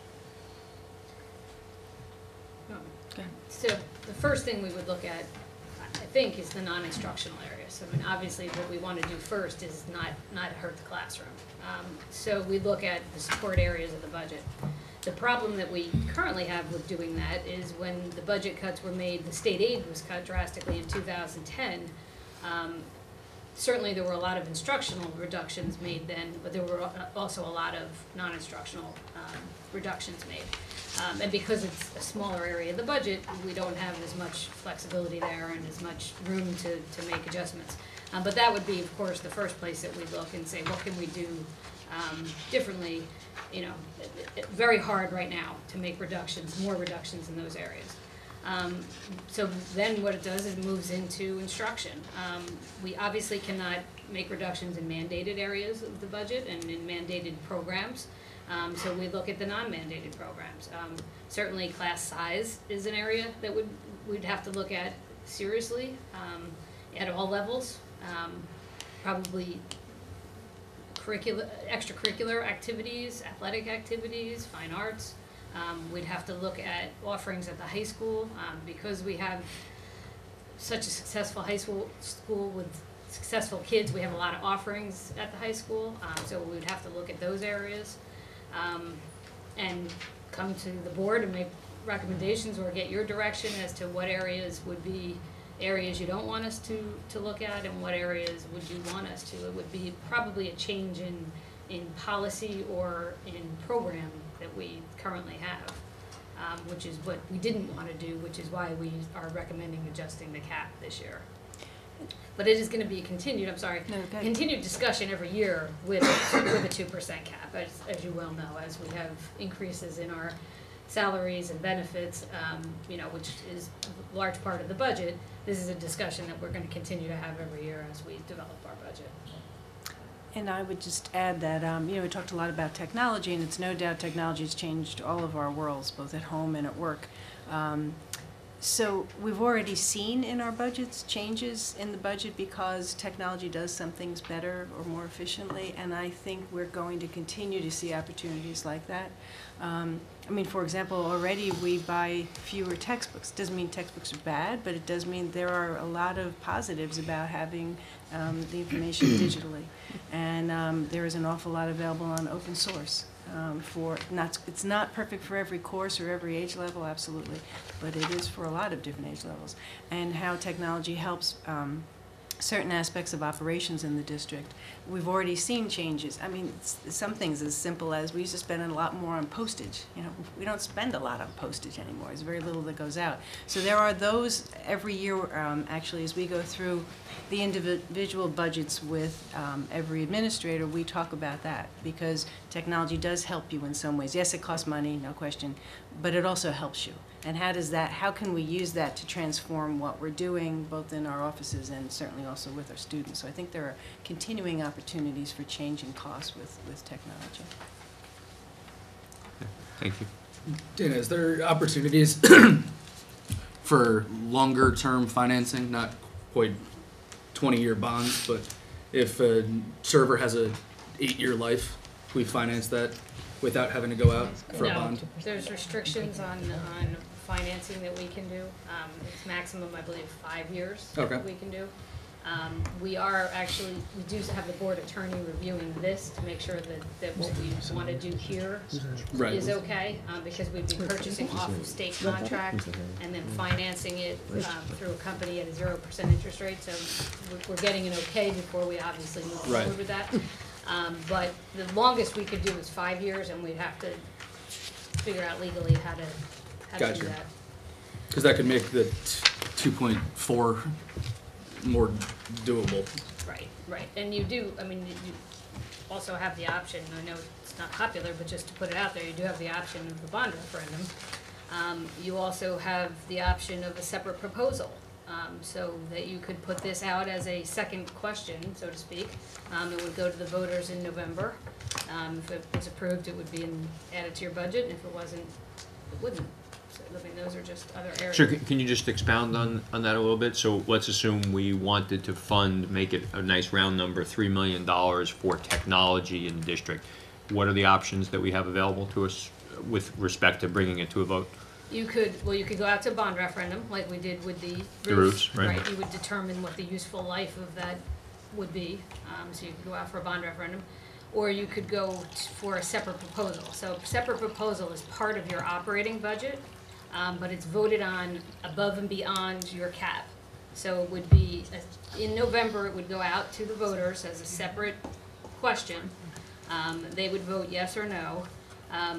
And if it was not approved, then you would not be able to add it to your budget. So you're not allowed to then say, I'm going to reallocate from other areas of the budget to do that work. You would not be allowed to do it. And if it was approved, your budget would increase by $3 million and you would be able to do the work that year. The difference between that and a bond referendum is separate proposal has an immediate impact to the taxpayers. A bond referendum gets paid back over whatever the useful life of the project would be. I thought we couldn't bond technology. Well, it depends. I mean, that would be, it depends on what we're doing in technology. That would be a question we'd have to look at. We might have to look at the whole thing together and see which pieces would be available for bonding. Some of it is, if it's infrastructure, but we'd As have opposed to look to at, yeah, Pieces of equipment. exactly what we're Okay. doing. You can't bond instructional materials. Right. Mr. Facilities Chairman, question for you. So when we discuss budgets every year, obviously we have wants and needs, and facilities is always a big area, and obviously we've done a lot with roofs and you know, everything we've done recently. I'm curious from your perspective, because I'm not in those meetings, what are some of the wants and needs that have come up? Where are we? What can't we do? What do people want to do? You know, just get a little sense of. There's actually a long list, and there's a 5-year plan. And we're doing it's either next week or the week after, part of the presentation. 25th, I believe. 25th, we're doing a facilities presentation to explain what's in the budget and what's coming down the road. And so that includes not only the top projects at every school, but projects related to security at every school, which was sort of a new add over the past year. I don't have off the top of my head, I mean, the biggest one, there's the usual things, and boilers, right? I think the boilers are the biggest in the list. At the high school, there's some small projects we do a little bit each year, like lockers. Do you remember off the top of your Well, head? we're some of also, because of, you know, we submitted 64 ROD grant applications, 62 or 64 ROD grant applications this year. And we did receive a number of them. We can't certainly do all of them that we received, but we've kind of reprioritized some projects. For instance, the generator at the high school, which we may not have done in the next year or so. It looks like we're probably going to recommend doing that because the state will fund 40% of it. So we've kind of reprioritized and want to maximize the state funds while they're there, because they won't be probably after this. So And I that's should have another- said that, and that will be we'll show, instead of just looking at 1 year, we're gonna show 2 years, because that's the time period over which we can take advantage of the grants. And we've split up security in phase 1, phase 2 to show what we'll do over the next 2 years. And then the third component will just be the pieces of the 5-year plan that fall into those 2 years. But the dollars for that aren't in the operating budget. No, they So- would come out of maintenance reserve or capital reserve, Right, depending on so- the project. At the end of the year, if there's nothing available, then we don't have a source of funds to do any of those projects. Right. So, and that'll be the board discussion, is really prioritizing them for the dollars that we do have. One thing that has come up at the Facilities Committee 2 times ago was the need for sound improvement at both Edison Intermediate School and Roosevelt Intermediate School. As you know, when you go to those shows, it's just terrible. These kids have, you know, they've been practicing for 3 months, and when they talk directly to the audience, you can hear every word they say, but as soon as they turn like this to talk to their fellow actor, it's wiped out. You Not in the can't back hear it. either. I'm sorry? Sometimes in the back, you can't even hear it. Yeah. And sometimes in the back. Yep. So I definitely think that needs to move up the list, the sound. And I know it's a big job. It's not just microphones. It's having someone come in and really assess what we need. Do we need carpeting? Do we need panels on the walls? They're old facilities, both And they're all facilities Yeah. issues. No, and they're old facilities Oh, that old need facilities, upgrades, yes. especially Roosevelt. So we have started to talk about that, and I think that's important. Okay. Any other questions from the board? Jenny? With all the data that you've given us, Dana, and I do appreciate all the data, what I don't have is really what I like to use to make decisions on, interestingly. So, so I'm at a loss because what I would look for is categorical increases, percentages, year over year. I think I can calculate it based on some of the data that you gave us independently. But it would be wise to see how either department expenditures or instruction expenditures or categories of spending have changed year over year from a percent basis. And one thing you didn't mention, which I think is crucial to the conversation and for the public's understanding of our cost increases, is the cost of health insurance. And I'm at a loss as to why it wasn't mentioned. The increase in health insurance was on one of the slides. It was on the slide where I showed the non-discretionary. That was the increase in health insurance. And also, as far as the But detail. did you really call it out? Yeah. Okay, I must have been sleeping. It's on page 11, increase in health insurance premiums, is that what you're talking about? Yes. Page Yes. The 7. percentage, Dana, increase that But- you've budgeted is what, year over year? In health insurance? Yes. The overall increase is about 7%. I increased the health I don't even insurance see about it. 10%, and then it was offset by contributions from employees. It's on the top of page 11, the top slide. Of the 760,000? Yeah. Well, how does anybody attribute that to any percentage? I mean, a number is a number, but relative to anything else, it just floats for me. Well, in this document, but the first, to your point about departmental expenses and whatnot. Yeah. In the larger PowerPoint that we I didn't. can calculate it. It's set out. It's set out a It's little bit Percentages? in well, the dollar dollar totals are there, change. the I know the percentage dollar changes. changes are there. Yeah, you'd have to do a little bit of math. I would, yeah. because we're at a 2% cap. So it's relevant for me to understand what going up more than 2%, less than 2%, just for a comparison basis. Okay. No, I strong can't point. look at dollar figures and know, $700,000 in one department versus $200,000 in another department. They may be the same percentage, or one may be 100% versus another one's 1%, so, I can give you that. thank you. Anyone else from the board? Questions on the budget? How long do purchase orders roll over for? Do they time out, or can they technically be outstanding indefinitely? No, not, they do. They have to be paid within 90 days. Of and- receipt of Of the the bill by you? rollover, so July 1st. Okay. So by like September, the end of September, they're all, if they're not, work is not completed and paid, then they're pretty much closed unless there's a unique circumstance. Gotcha. So there's nothing from 2008 that's still outstanding? No, that used to happen many years ago, but once we had to go on GAAP, that doesn't happen anymore. So I just want to clarify, to see if I heard you correctly. Health insurance has been budgeted to go up 10%. So within our budget, you have this proposed budget. Health insurance, because of trends that you've noticed, and I'm assuming because of what our insurance broker has told you.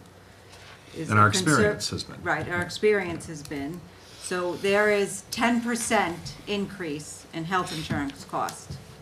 There was a 10% increase in the health insurance cost. That's offset a little Right, bit. a little bit. The increase is about 6.7, I believe, is what's in there now. Okay. Because of contributions from employees that will increase as well. Okay, but that's a very large increase Yes, of it health is. insurance.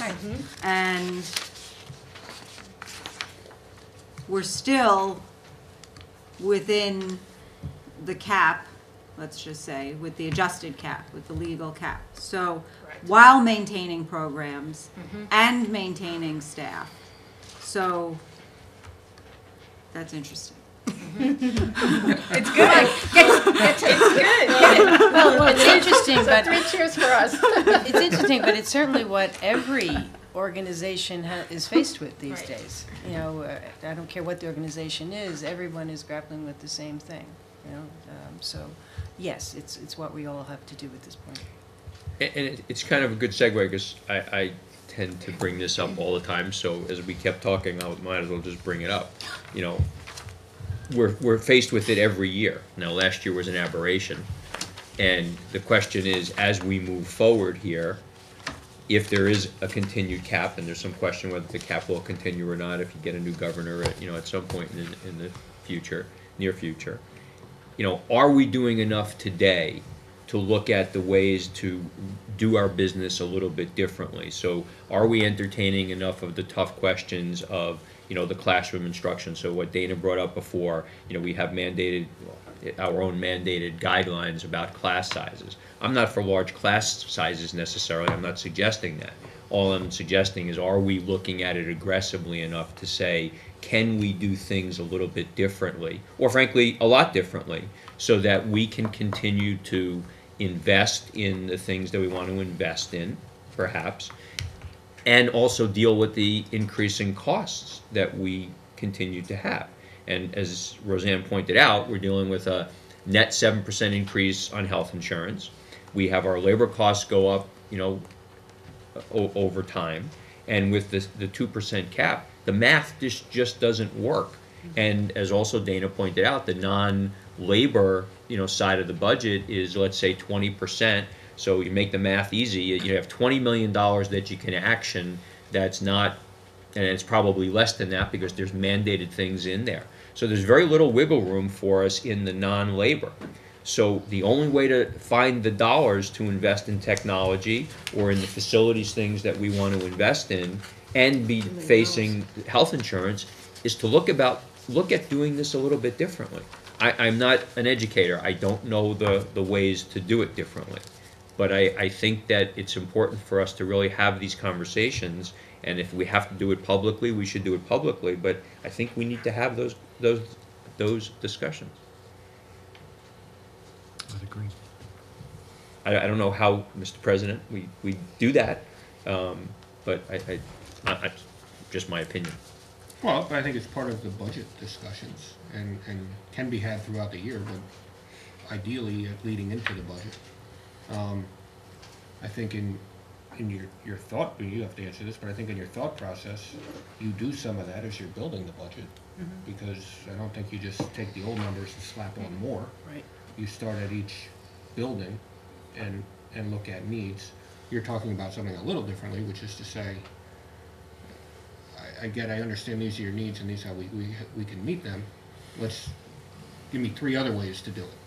What are the pros and cons? And there may not be any good answers, but at least we've gone through the exercise of looking at other ways. Right. Well, I mean, I'm 100% confident that the administration, Dr. Dolan and Dana, have been very thoughtful in going through this. I mean, I've sat through a number of those discussions. You know, the question is, you know, I think our role as the board is to be pushy, if you will, of forcing the administration to come back with alternatives so that we can ultimately say to ourselves, you know what? We discussed every alternative. We discussed the alternatives of increased class size. We discussed any other alternatives that you want to put in front of us, and yet we still feel that what you brought to us in the budget is the appropriate way to do it. And it just means that we're not going to be able to fund technology more aggressively than we can today, and we're going to have the same, you know, kind of path of facilities that, you know, we've laid out, and we're going to have to find other ways to deal with health insurance costs. Right, and I would say, and I think all the administrators Dana and I speak with, we don't assume it's going to be the same next year. We do ask, I guess your word was provocative questions, and do see if there are other ways to do things, and do make some changes, and probably don't discuss all of them now because it's a big budget, and do go through, and do talk to other districts about what they're doing, and again, I would say, you know, look to how is technology going to help us, but in a way that still gives the students the education that they need. And that it's an interesting time right now I mean, some districts are jumping ahead a lot to doing a lot of online courses. I was talking to a Yeah. district where 10% of their students are only taking online courses, and these are high school students, high school and intermediate, actually, 10%. It is Is it a definitely rural a trend. And It's not a rural district, no. And when I listened and asked questions, it would not be what I would want for Westfield, honestly. I mean, I think you can take great online courses, don't get me wrong. I think these are young students, and most research tells you what is most important is not only the knowledge that they learn, but the spark that's given between a teacher who is skilled, who can find that spark in a child. So do I think we're going to see more and more online work? I do. Do I think in the somewhat near future things will be transformed? Yeah, I do. You know, I think the learning management system we talk about is going to help that quite a bit. But I really hope we don't jump to, again, this one district I was talking to where 10% of the kids are sitting at home and just working online when they're that young. I don't think that's good. A mix can be good, can really transform education. And again, we've been part of conversations throughout the state and actually with other states, because you can do that easily online, about how to get there. But I don't want to jump because I'm seeing people moving too quickly, and I don't think it benefits the kids. It might save that district money, by the way. well, sure, labor costs go down. Well, it did, and then all of Yeah. a sudden they had to hire all these people to, I've had odd names for them, but to organize them. Right, you have to have monitors. Yeah, and and, I would think in the high school, certainly, at least whatever little research I've done, I've seen more high schools because you have so many universities now that are offering pretty much every semester at least one online course kids are taking. Right. So it becomes almost a preparation to teach that, to have that in the high school. Right, so there definitely are a lot of options out there, and some better monitored than others, some more mature, but there are so many online Absolutely. possibilities, no question. Just to go back to Mark's point for a minute, it certainly doesn't have to happen tonight. But Mike, I do wonder when is the time to do it, because now we're in the throes of it. The budget's been built, from the ground floor up with the building principals. When is the appropriate time for us to say, if we wanted an extra $500,000 to put into technology, come back with 3 alternatives for us to take a look at? I mean, when does that conversation happen? Right now, it seems like it's a little late in the game to have that conversation. How far in advance? Is it something that we say for next year, and then a couple of us might be gone next year, and the board may think differently? So I just don't know when. I think it is a really worthwhile conversation to have. When do we have it? So I think it's an ongoing conversation that should never stop. It's an expectation by the board that that's part of an assessment. But it can be ongoing, and because it takes time to analyze processes, and it takes time to evaluate impact, if you want to pilot something or not. It doesn't just take place. It's much too late now for this budget. You're absolutely right. So Dana, you But have it's to never build- too late on an ongoing basis to ask for, set up some criteria and ask for some assessments of programs. You have to build the budget, Dana. The time cycle. Well, but so you need to have this discussion if you wanted to get it into the budget document, let's say. So you wanted it reflected in the budget that we submit. You'd have to have this conversation starting in probably the fall, because you would want to have public input and whatnot, depending on what kind of changes you were making, or at least very early January, so that by this point you'd be there. But the budget is a budget, which means you can adjust this. So it's moving. So we adopt a budget. Within certain parameters, we can make reallocations. So it's not as though just because we adopt this, that's it. It's set in stone and nothing can change. So you can have a discussion and say, we're going to change whatever you're going to change, and we'll reallocate funds from this account to that account. There are parameters around what we can do with that, but they're pretty broad as far as transferring money into accounts. So, so that discussion can be had at any point, outside, kind of outside of the budget process. Right. Okay. Good point. Anyone else from the board? Ginny? I have a data question again. On page 7, Dana, this is, Page 7, I'm sorry. yes, regarding it's really just about banked adjustments and then the current year cap adjustment. So I understand that we have banked adjustments from prior years, and if we don't use them, or at least the oldest one, The 11-12 would go if we don't away. use it now, we Right. lose it. And if we Correct. use it, we have to use all banked adjustments. You have to What was your you have to statement? use 14-15 first. So the adjustment that's available in the 14-15 budget has to be used first, I see. and then So you then can we have to use all of them. Then you can use 11. No, you don't have Oh. to use all of them. We at don't have all. to use 13, But- 14. Right, correct. So the 13-14 could have Is the not only been one we used, wouldn't and have to that would use. have carried for one more year. Okay. For Now, 2 years. Sorry. now the 14-15 is an adjustment that is applied to this budget that we're working on now. Correct. Okay. So it's not as if we had known about it or it was part of No. last year's budget. No. It's because of the cost of health insurance that we're looking at projected within this budget allocation. That's correct. Thank you. Yep. Got it. Anyone else? All right, there were members of the audience who had asked to speak about the budget. Please come to the podium, just state your name and address, and we'll answer your questions.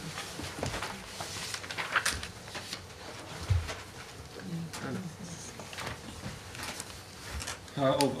I wanted to say something. I'm sorry? From handouts, Oh, sure, yeah. I've only 3 of these. We can share. These I have for everybody, but there's a typo at the end of the budget.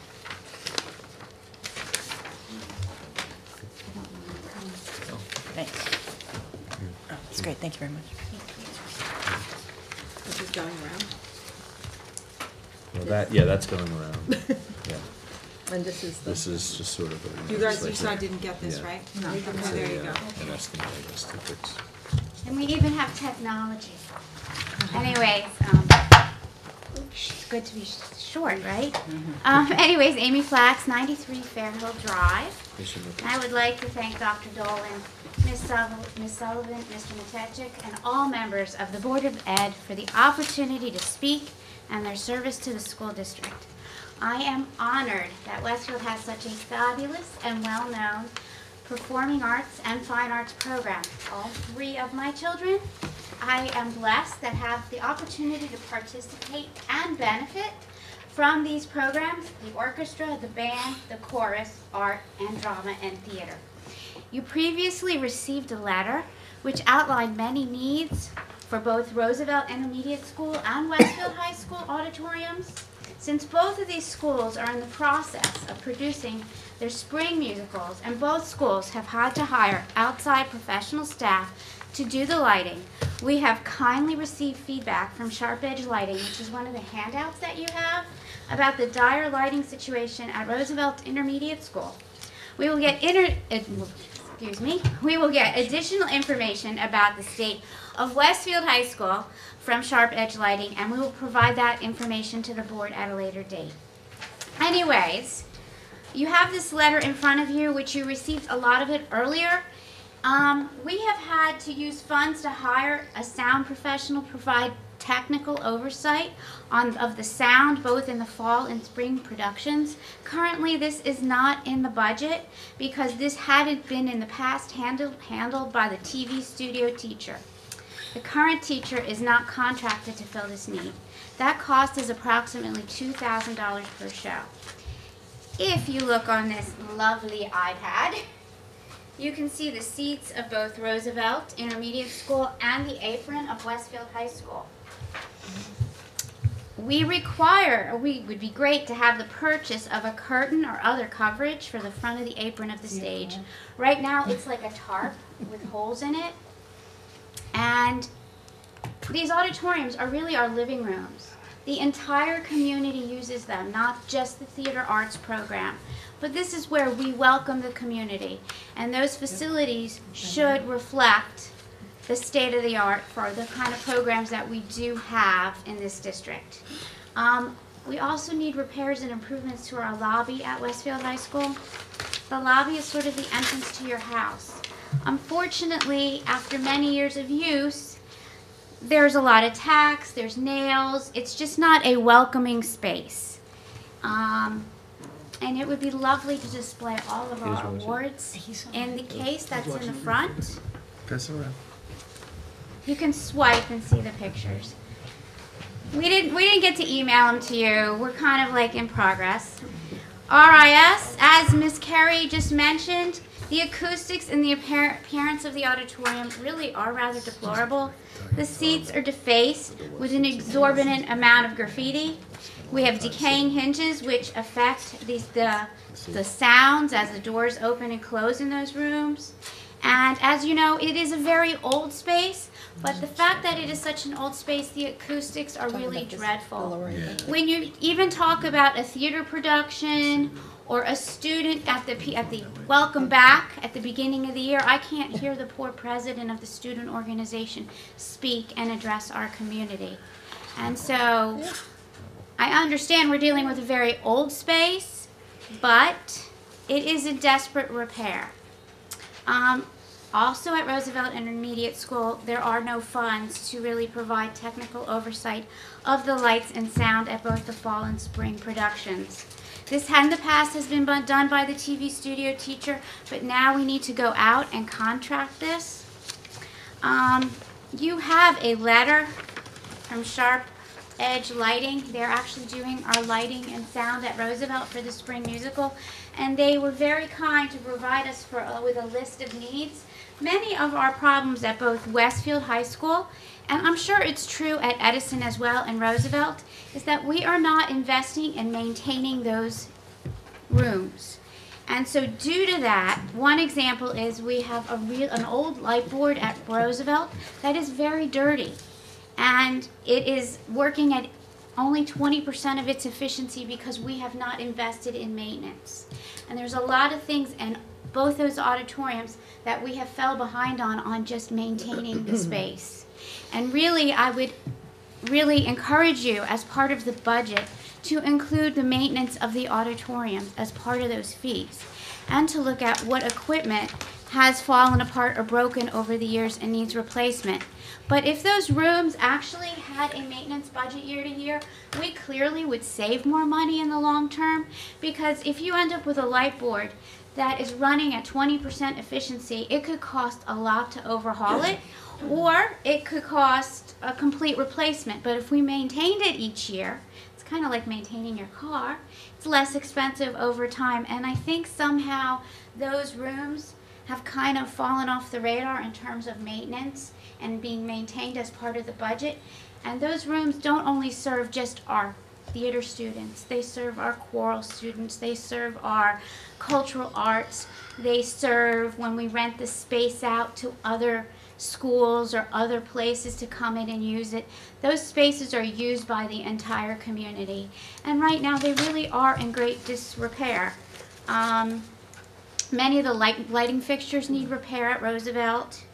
They need basic things at the high school and the middle school, such as gaff tape, which isn't even in our budget. I will note at the end of your note that they do have a lovely new lighting board at the high school. I will tell you, though, that is in the category of everything else. We can buy a lovely new lighting board, but if we do not invest in maintaining that lighting board, then the expenditure over time is really a waste of money. So you've seen the lovely iPad pictures. Sharper Edge Lighting is going to actually do another analysis for us at the high school. I would really like to encourage the board to look at all these auditoriums in terms of sound and lighting and acoustics and maintenance, and start to look at that as part of our ongoing budget. We have such phenomenal programs in this school district. Those spaces should be on par with what we are actually presenting in terms of the performing arts and what kind of companies like the New Jersey Festival Orchestra, who performs at the high school, come in and use our facilities.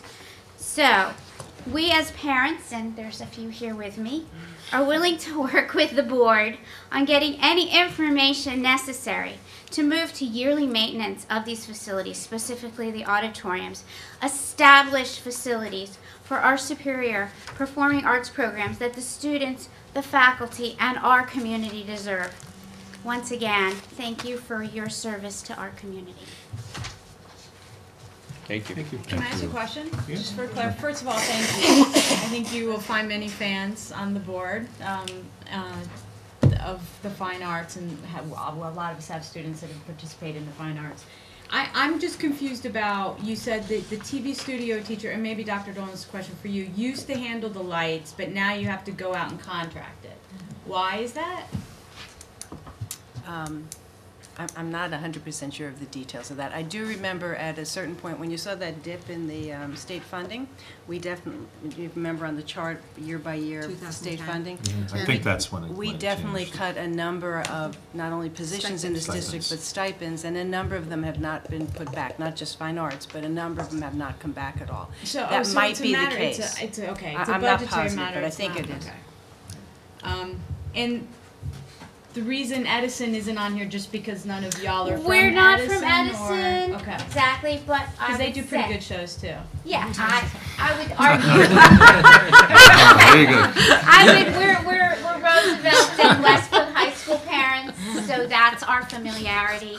But I would, sneak you know, one on I've the been board. in that space as well. I think if I were to communicate, I think Westfield High School Right. should be the jewel and the epitome of what an auditorium in our district should be. It is in disrepair for whatever reason or another. There are things that are just not maintained, that go in the background, that support the functions that happen in that space. I would say the same is true at Edison as it is at Roosevelt.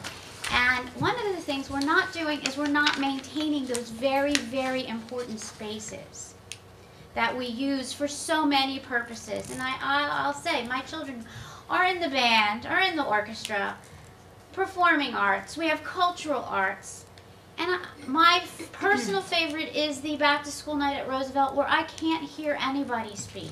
I don't think any of us disagree with you. Yeah. Yeah. It's a real issue. And, you know, I would implore you to look at, as budgeting, that those rooms do need maintenance. And over time, maintaining things and maintaining equipment is much cheaper than always buying new equipment. But right now, we're not maintaining, so now we end up in this catch-up where we can't hear people, and we haven't invested in the equipment. And of course, it's just like the technology that the gentleman spoke about earlier. You know, it's an investment in those rooms and in those spaces. And of course, everything has a lifetime. I mean, of course, a lighting board might only last 10 years and we have to replace it. But far better to maintain it and replace it every 10 years than to end up in total disarray and disrepair after 2 or 3 years because we didn't do anything to it. So there's like two phases. I think there's upgrades that are needed to those facilities that need to bring it on par to where they deserve to be. But I also think that we need maintenance for each of those spaces. And really, the better those spaces are, I would imagine you could rent them out to other people as well, you know. So I just hope you guys consider that in your budget because it's very important to me as a parent. Dana, can I ask you a question? Just on maintenance. So I read this letter in about 2 seconds, but one of the lines that popped out, it was that the lighting fixtures are really dirty. So as you mentioned, it cuts down the efficiency to 20%. Like, why aren't our people keeping those clean? Maybe I don't understand the problem. I think because this is all about like stage lighting and room lighting, and it really kind of reaches beyond the capabilities of, say, the directors and the faculty that are using those rooms. Right? He's asking why aren't But the why maintenance can't our custodians maintenance cleaning the people? lights? Is there, I so, don't know. Maintain. is there something about it that we aren't capable of doing, or is it just not done? I don't know the answer to that. Okay, so that's one thing to look at. Because I mean, So we'll that look would into be an that. easy thing to do if we're capable of doing it. That's true. And the other question I had was, we have started to talk about sound systems, and really just in the context of getting an estimate of, one, what work needs to be done, and two, what it might cost. Can you just summarize sort of where we are? Sure. We had somebody in, and We've actually spent quite a lot of time looking at this and talking about both Edison and Roosevelt. starting with the chairs. That's actually what started the conversation last year. And the initial thing we were looking at is to replace the chairs. Those chairs are so old that there are no replacement parts, there are no replacement chairs. We talked about moving pieces of the chairs and replacing sections of but that would look not nice at all. To replace the seats in one auditorium is about $140,000. So that's the problem we have with that. Then we moved into talking about sound, and the initial estimate we got for improving the acoustics and the sound was roughly $500,000 at each school. So now what we have asked the architect to look at is to see if we can have a company that could come in that could kind of give us incremental choices. Because we talked about a possibility of adding, and I'm probably using the wrong terminology because it's not my area of expertise, but back speakers or something like that. But we don't want to spend money doing something like that if it's an acoustical problem and not a speaker problem. So we really need an expert to come in and tell us, if you spend $50,000, this is what you will get out of it. So we are looking, our architect is looking at that, and it's a discussion we're going to have next week in facilities. So we have, and we will continue the discussion. The issue that we do have is that you're correct. We're now looking at large sums of money that we are competing with boilers and things like that I guess one of the other concerns I do have is I think basic maintenance of the sound and lighting equipment has fallen off in these spaces. And that obviously brings these large sums in place, but if we can at least maintain what we do have, like we have that lovely new lighting board, I'm sure that there's some maintenance that must go along with that. It's much cheaper to maintain that new equipment. Or if that lighting board at Roosevelt needs to be cleaned out, it needs to be maintained. I don't know if it's every 6 months, I'm not an expert, but it's like maintaining things in your own house. And so if we can clean and maintain what we have, and it really is not just an issue at Roosevelt and Edison, we have similar problems at Westfield High School. If you looked at the apron, I think I hate to say this, it's sort of embarrassing that the front of our stage looks like that. That is like our jewel. So right? Dana, is this an area that could be a referendum? The reason I ask is we put a referendum out for our sports facilities a couple years ago, unsuccessfully, unfortunately. But in my view, this is equally as important. As someone who has been on that stage and danced with Rich, I won't describe how many times, but is there a video? But videos are available. But clearly, amen. I hear you 100%, and it's not just a Roosevelt issue. It's certainly a high school and Edison issue, and even some of the elementary schools. But it is something that potentially could be a referendum for the arts, so to speak. Absolutely. Yep. A second You could do it question. as either. A second question. Well, no, it could be a referendum or a Referendum. I would think this would be more of a referendum because of the dollar amounts. Because it's a big number. I mean, to accomplish And the everything. type of work that and it the is. type of work, because those chairs Right. got to get out of there. Because you do have a useful life of Yeah. 20, 30 years. I have a question, not for the $500,000 items, but for some of the somewhat smaller items. Does it come out of all facilities or capital projects, or does it come out of any of the school budgets, or does it come out of fine arts budget? Where Well, part of the where are the problem. buckets coming from? That's part of the problem, I think, right now, is that it's falling probably.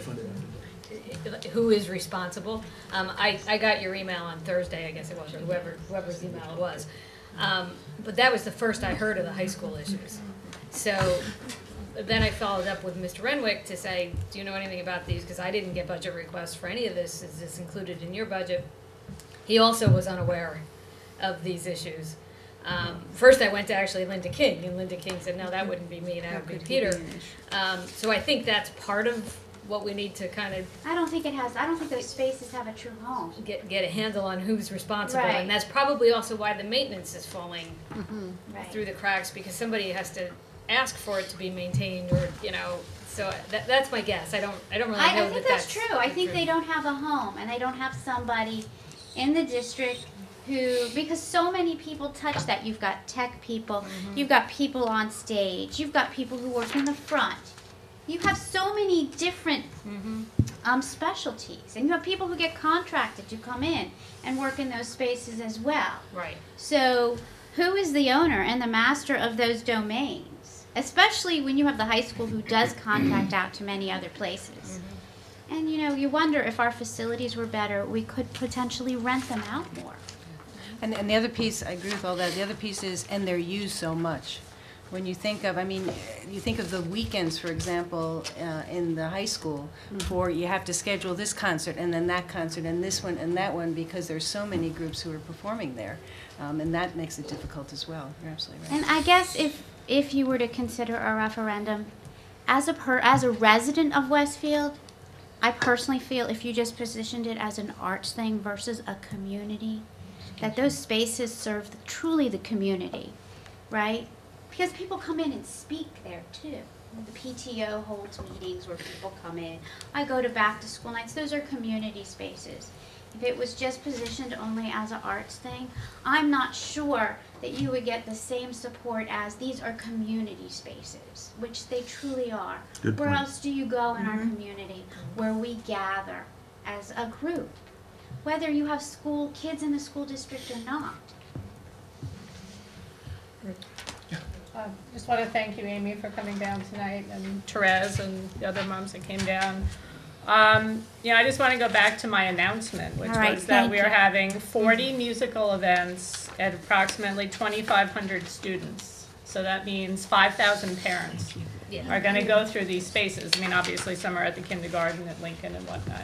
But the community is in there all the time. That's where administrators address our parents. That's where the symphony plays. It's a community space, as Amy was saying. And I do think that we should really put a little bit of focus on them, because I don't think over the last few years that there has been a focus on those spaces. Maybe the town would want to help a little too. So I think doubt it. that. They're part of the community. I think to start, to start, you guys will look at possibly what buckets it should be coming out of, more of the maintenance issues, and, talk to people about who's gonna own it. And it could be shared ownership, because it is a shared space, but,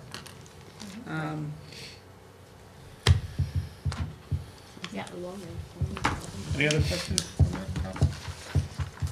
Any other questions from the audience? But we're happy to help in any way. Thank you. Thank you. Thank you for your Thank time. you for coming. All right. Any other presentations from the superintendent? I'll be talking again at policies, but not till then. All right. Well, that's not true. Then I would ask the board to approve the minutes of the board meeting held on February 11, 2014, February 18, 2014, and the private minutes of the February 11, 2014, and February 18, 2014 meetings. Can I have a second? second. Roseanne, thank you. Any questions or comments on the minutes? All those in favor? Aye. Any opposed? Any abstentions? Say yes, then. Thank you. Personnel, Mark. I ask the board to consider personnel motions numbers 1 through 19. Retirements? Can I have a second? Oh, second, I'll second. thanks. Retirements? Yes, we do. You're right. We have 2 retirements tonight. The first one is George Armstrong, who has been a steady, reliable lunch aide at Franklin School since the year 2000. And he has said that being with the wonderful students at Franklin has kept him young for those last 14 years. Second retirement is Jeannie Jensen. She has been the nurse at Tamaqua School for the last 24 years, providing health services and instruction in healthy living to children. She's been a resource for parents and teachers, providing guidance and support in addressing health and safety issues. She will be missed, and we wish both of these staff members well in their retirements. Thank you. Any other questions on personnel? Nope. Dana? Rich Matesic? Yes. Ann Carey? Yes. Mark Friedman? Yes. Brendan Galligan? Yes. Roseanne Kursted? Yes. Ginny Lights? Yes. Gretchen Olich? Yes. Mitch Slater? Yes. Anything else, Mark? No, sir. All right, on facilities, just again to reiterate, we will be having a review of the facilities projects, not only the next 2 years out of the 5-year plan, but also the security and the particular conversation about rod rates and prioritizing, and that's in 2 weeks? Yes, 3 weeks. 2 weeks, okay. 25th. I also wanted to say we opened bids for the roof projects for the upcoming summer. We bid those in 4 separate contracts. We are still analyzing them, so I can't tell you who the low bidders are at this point and what the cost is. But all of the bids were well within our budget, and we had quite a number of bidders, which was good. So we'll have some information probably, not by next week, but probably by the 25th, we'll be awarding contracts for those. Great. Dana, can I ask a facilities question real quick? Are we still stalled on the Jefferson Field because of the bids? We are, well, yes, we're waiting, the town is supposed to be doing that now next October. Because October is the time frame that field's not in use, Right. they want to do it. So they have to go out to bid again, and if they get bids that will be, fit within their budget, they'll be doing them in October. So we just kind of have our portion earmarked and Yes. waiting? Correct. Okay. October 2015 now? Or 14? 14. No, You said next 14 October. Oh, I'm sorry. October of 2000. I forgot what month we were in. All right, long-range planning, Jamie. Dr. Dolan gave you a report of the content of our last meeting when she talked about enrollment impact on the budget. Took your report away, Andrew. It's okay. Okay. Policies, Gretchen? We are, one of the things not on the agenda is to talk about revising this year's calendar due to the snow day. So I'm going to turn it over to Dr. Dolan to make that presentation. Thank you, and I think Dana even has some calendars for us to, oh, there it is, it's already up. Here we go. I think they were at our All right, so as everyone knows, this has been a challenging winter for everyone, not just schools, but certainly schools are included in that. We're fortunate in a way because working with both the policy committee and the board, we have always put days for snow days in our calendar. So we are actually in pretty good shape. Let me start with the easy part of this, and that is our students in kindergarten through 8th grade, okay?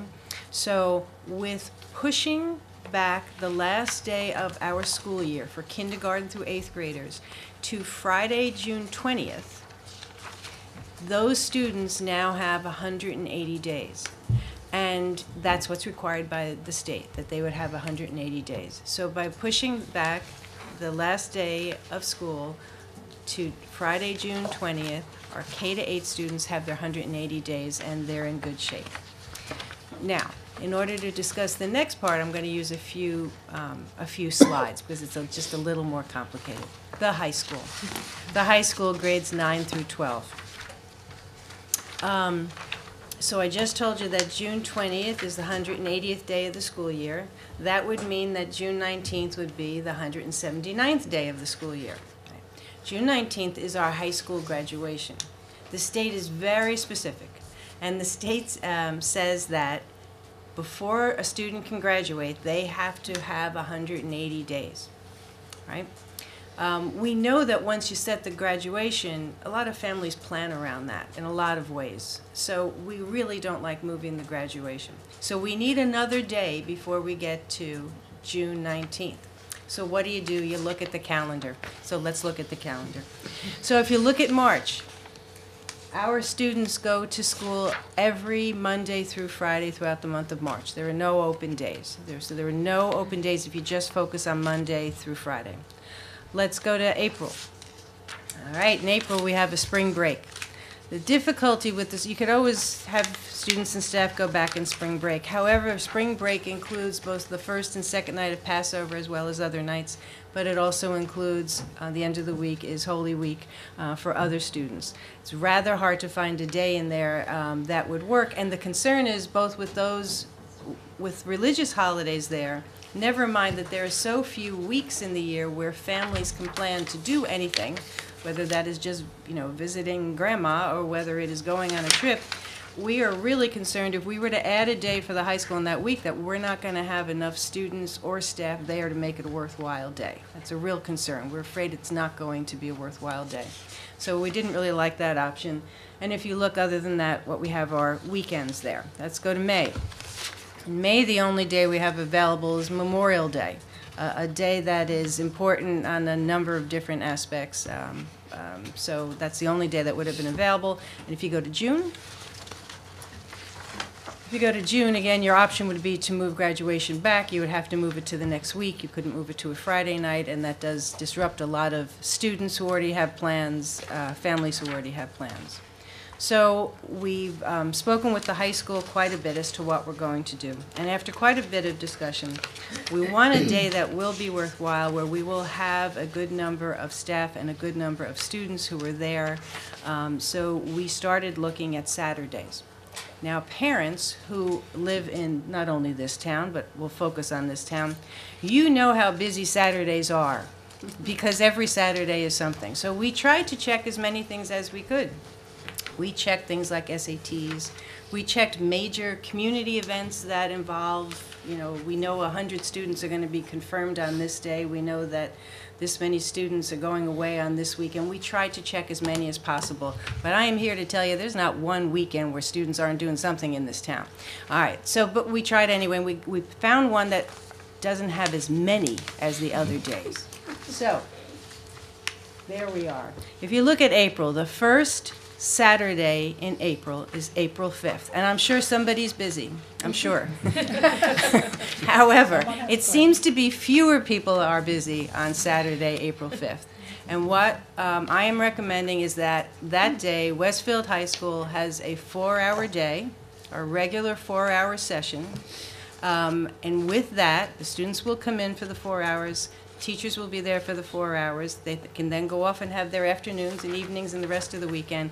And with that, we do not have to move graduation. Graduation will still be on the 19th, and everyone will have completed the 180 days. That being said, we all have to just hope the weather gods continue to be happy and don't have another storm. So the recommendation for K to 8 is already on the calendar, moving everyone to June 20th. The recommendation for 9th to 12th grade is to open school on one Saturday, the first Saturday in April, in order to have the requisite days. And the last day of school for grades 9 through 12. Thank you. And the last day of school for grades 9 through 12 would then be on the 19th. All right, that would then be their 180th day, and they would be staying home on June 20th. Which will surely make little brother and sister irate. Yes, clearly. So, as a matter of fact, and that's spelled out on the next slide, the June slide. So if you can see on the 19th, it is the last day of students for grades 9 to 12, and graduation is that night. And then the 20th is the last day for students for K to 8. Well done. Thank you. Not an easy decision. So I have some questions. That's fine. Okay. So I noticed that the day you chose is this Youth and Government Day. Right. Do they go in the afternoon? Do they go in the morning? Are they away for the weekend? And is this Hershey? No, this is No, Hershey. this is No. Is this Trenton? Trenton. Yes, Yeah. this is Trenton. But that is a school-related event, so they will be Sure. able to go, and that will count for their day. They would be away anyway. So there were other days, there were other Saturdays. Their work. And so I'm just wondering what your thinking was in discarding them. There were a couple, I understand the Saturday before a vacation starts, the Saturday after a vacation. Right. Yeah. We wanted to give, first let me just start, we wanted to give enough advance notice to Okay. parents. We didn't want to just say it'll be, this Saturday, for example. We didn't Okay. think that was fair. So that pushed it back. What we tried to look for was what are some big events that we know our high school students are involved. So, for example, on April 26th, we were looking at that date. We thought Yeah. that would be a good date. And then we found out that 100 students in grade 10 are going to be confirmed that day. Well, that's a large number. We can't account for everyone, but that is a large number. We looked at other days, again, SAT we looked at. Yeah. ACT. Yeah, yes, we tried to The look separate at as ones, many yeah. as possible. I am sure there are some students who are still scheduled to do things. We also looked at some of the major sporting event days. We certainly looked at the plays, when the plays were. Plays were pretty much done in time, luckily, but we looked for those as well. And the May dates, those are weekends for studying for exams and Yes, things yeah, we thought that in May, especially our students who are taking APs, for Right. example, they really are busy enough Right. trying to prepare themselves. Yeah, these are busy students we have, I just want to say that. I knew it before, but trying to go through the schedule rather reinforced that. I think that this is not an easy decision, but, I mean, wasn't easy to work out, but I think that this is like. Works for me. Yep, a working plan. yep. If, of course, we don't have another.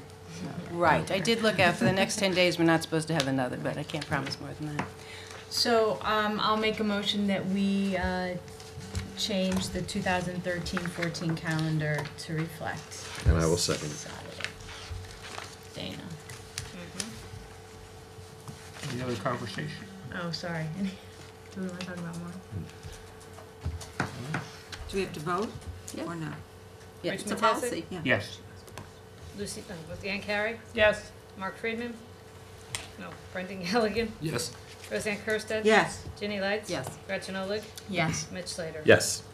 All right, and we will work on getting communication out as soon as possible I to was gonna say, can we everyone. get that posted tomorrow? Yes, yes, we You're gonna get certainly can. questions right away. Yes, we certainly can.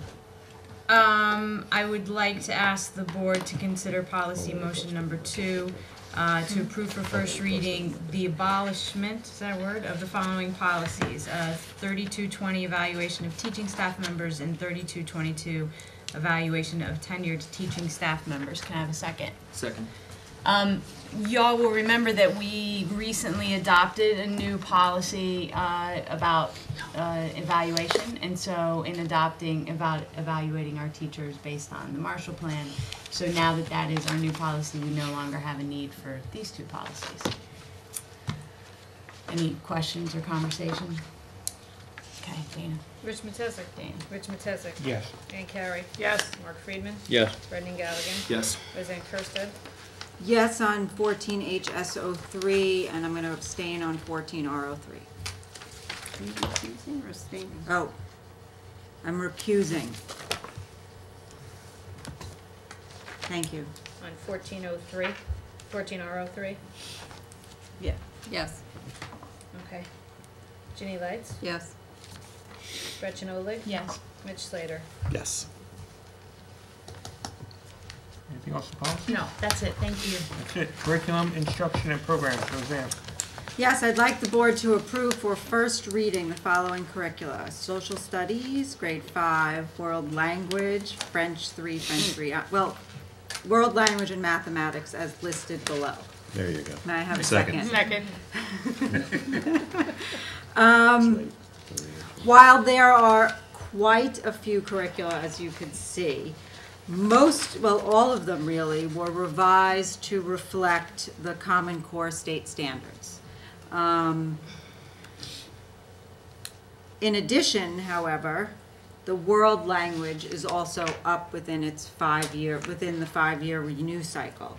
And in line with what that department is doing, with organizing their curriculum based not only on the Common Core standards, but on the world language standards with the modes of language of interpersonal, interpretive, and presentational, these curricula now reflect that organization.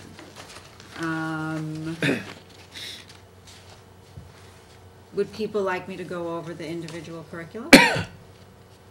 I would like the board to hear from the director of the department eventually, so that we understand what the concept is for this new curricular content conversation, or the new evaluation, or the new objective setting. For which one? From Mr. Greer. Mr. Greer. For world languages? Well, the world I think- languages, it is a slightly different, there's a different process that he's using, or evaluation, or structure of the objectives that's being embedded within the content. I think It's a very it would be interesting great conversation. for him to come in. I recall him coming in when he first began doing this revision, but I could be wrong. How But he how should- many remember it? Yeah. I don't I remember. don't know if Yeah. I remember from curriculum or from Well, I'm the board same. meeting, I don't know if so- it was a So, SIP yeah, meeting I think or that not. would be a great idea. Yeah. So, But I would also, to respect his time, an email I think would suffice, right? oh, that's No, I really think not what it's I had in pretty- mind. I What I think had it's- in mind was a conversation so that he has exposure in the management of his area as well as we have the information and the public gets the information. This is a huge change and it's a broad area of courses that we've been approving lately. So that's my thought. I mean, I always love hearing about curriculum, so I'm not going to be against this. We can certainly see. Oh, I definitely think he should come in. I think that's a great That- idea. doesn't have to I'm be not for sure- now. Right, I'm not sure how great the change is in the actual instruction.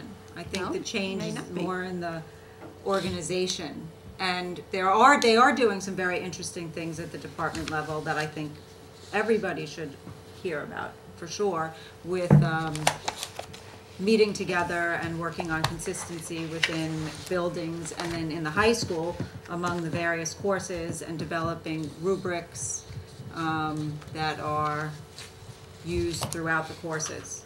So I Well, think that would clearly, be a we great don't, I don't idea. have the language to discuss it, so I am at a loss to ask for what I want, but what I want is for him to come and talk to us. Right, and that's my We answer. can still vote tonight, though, right? on Sure, this? on the first reading, yeah. Yeah. So do people want me to go through each individual curriculum? No, thank you. I don't think Okay. you need to. Does anybody? You gave them to us. and they're all right. Right, okay. So that's world languages, and then the math, Can I, you want me to turn it off? Twice. again, these were Practice. specifically revised for, to be in line with the Common Core state standards. And in that revision, hopefully you remember that K-5 has already been revised to meet the Common Core state standards. 6, 7, 8 was already revised to be Common Core state standard. The 9th and 10th curriculum have all been already revised. So these are the last math curricula that need to be revised to be in line with the Common Core state standards. And they are the math courses that 11th and 12th, that are offered to the 11th and 12th graders. Within that alignment of the Common Core state standards, the largest shifting of content was in the pre-calculus AP and pre-calculus honors tract, let's just say. And that is completely because of the expectations as delineated within the Common Core state standards. So some things kids are being taught earlier before pre-calculus. So it's been pushed down into, it's been pushed down to the algebra or geometry pieces, and so that things then that were put in calculus have been pushed down to pre-calculus. So they did a lot of reorganizing of that in the document. And the other pieces, the content areas, remained somewhat the same. There was a change, there is a recommended change for calculus, which is now called Fundamentals of Calculus.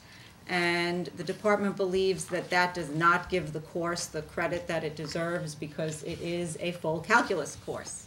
Fundamentals in front of the name sort of implies that it's just low level and basic, and it's really not. It is a calculus class. So they are recommending to change that name to calculus. And then the computer science class, they would like to change that name as well. Computer Science 1 is currently called Computer Science Basic, Visual Basic, which is a specific programming language. And they believe that there are lots of programming languages out there, and to limit computer science, the first introduction to programming to Visual Basic is limiting kids' options and opportunities and teachers' options and opportunities. So they would like to take that Visual Basics off of the computer science name.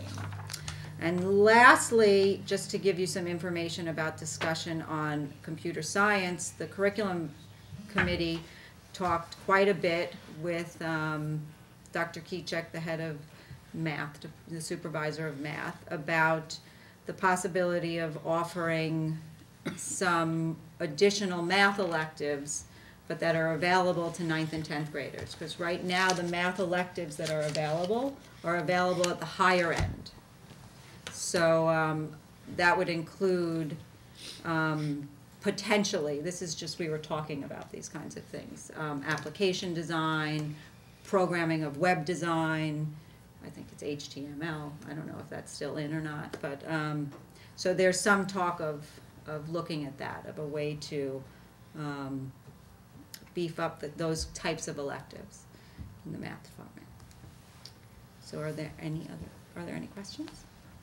Just to note that computer science 2 is an AP course, Yes, but 3 is not. right, 3 is an honor, yes.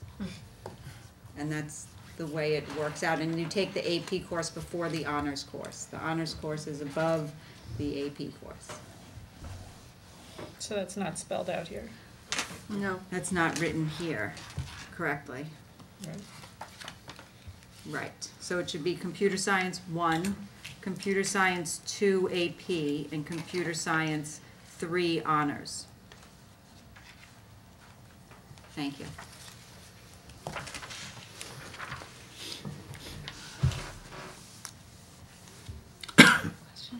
Yeah, so I would also suggest that sometime in the near future, Dr. Keychek come and talk to us about the math curriculum as it's being Sure. fleshed out. It seems to be evolving nicely, and I think we would benefit from that conversation. I would benefit from the conversation. We all would. Yeah. No, it's good. I mean, Yeah, she has- they're clearly focused on STEM issues and expanding the computer science, curriculum. I think it would be good for everyone. Especially also now that we're talking- through the whole wave of revisions. Right, and talking about the plan and the sequencing. Yep. Okay. Can we vote? Rich Matesic. Yes. Ann Carey. Yes. Mark Friedman. Yes. Brendan Galligan. Yes. Roseanne Kerstead. Yes. Ginny Lights. Yes. Gretchen Olig. Yes. Mitch Slater. Yes. You have an overnight trip. I would like to ask the board to approve the following district field trips and overnight field trips as per attached. May I have a second? Second.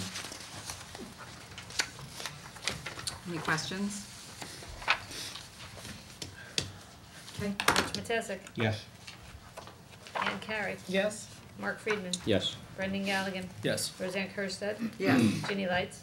Okay. Gretchen Olig. Yes. Mitch Slater. Yes. Anything else? Yes, and also under curriculum, I believe Mr. Pinero, our right. assistant superintendent, is going to speak just a little bit about some of the student performance data.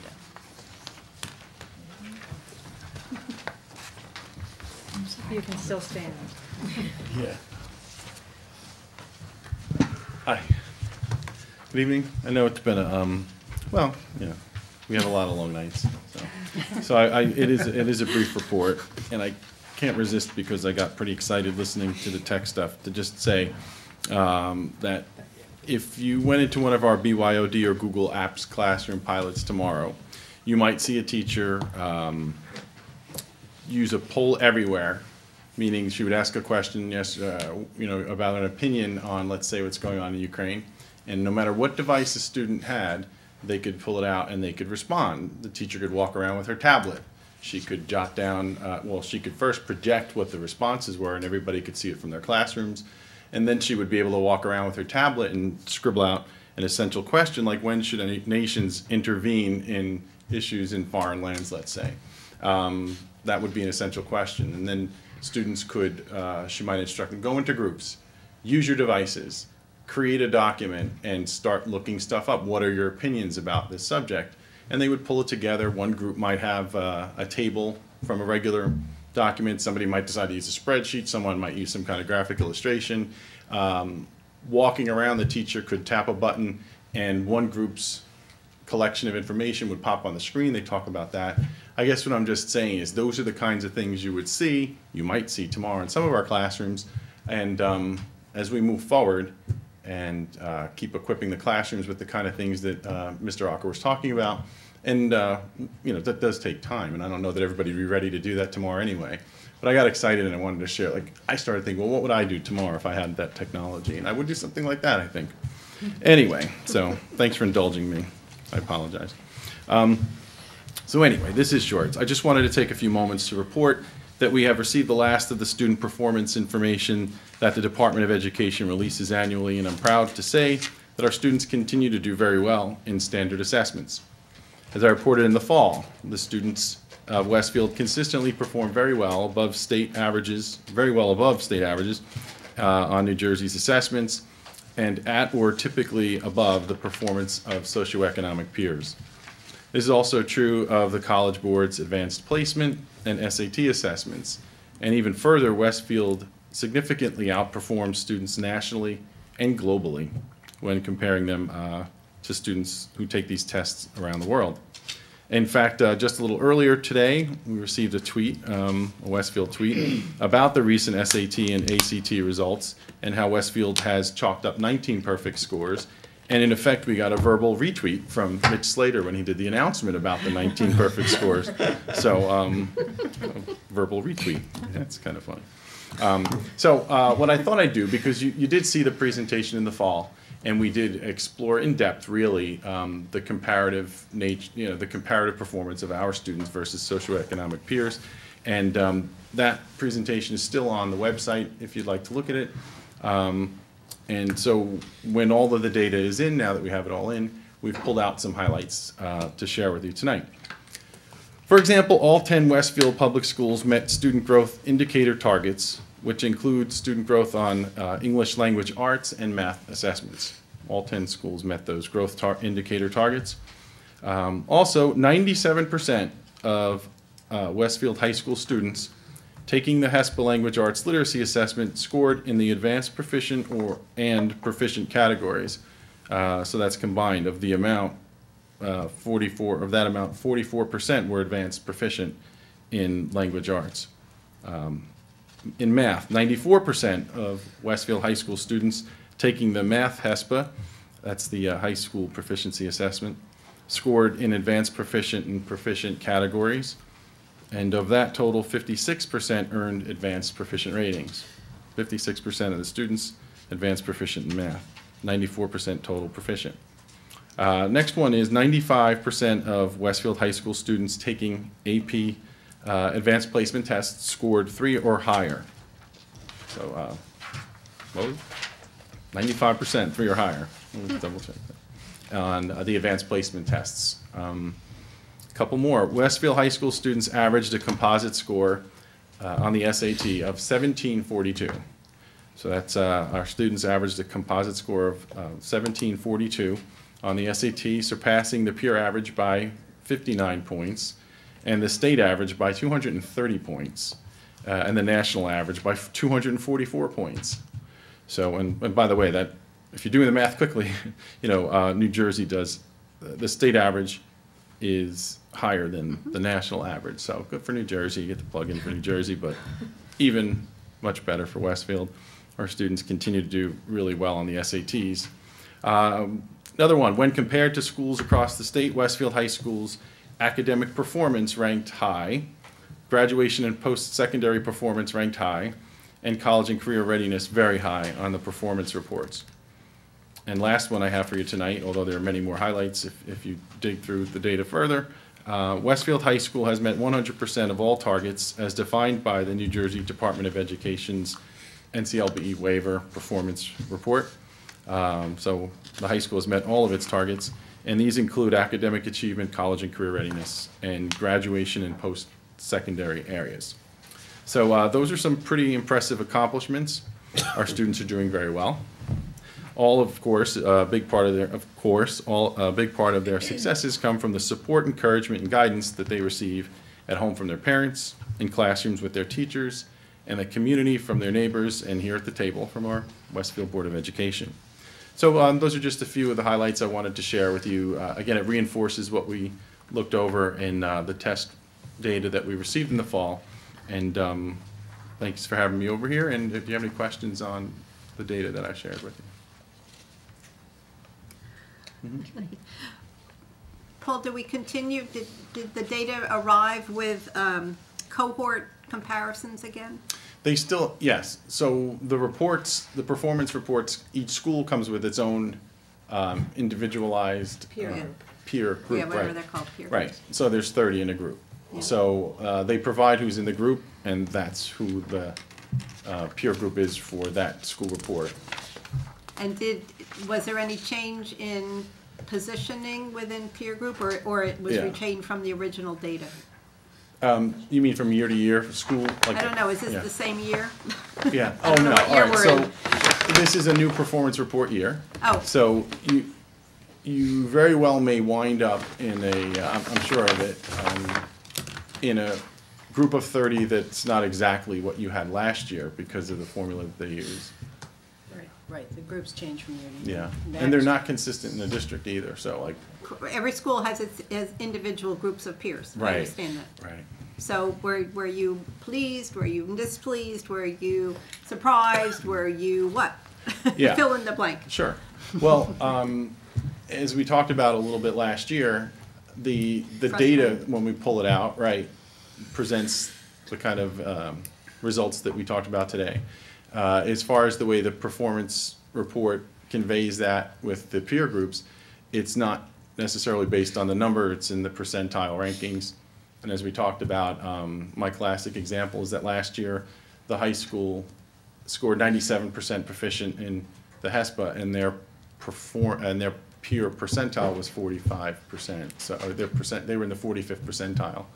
So I don't, so that's not as important to us when we look at the students' performance as the scores that they received and how that compares to scores, not the percentiles. The percentile approach isn't quite as accurate as comparing test scores to peers, which we continue to do.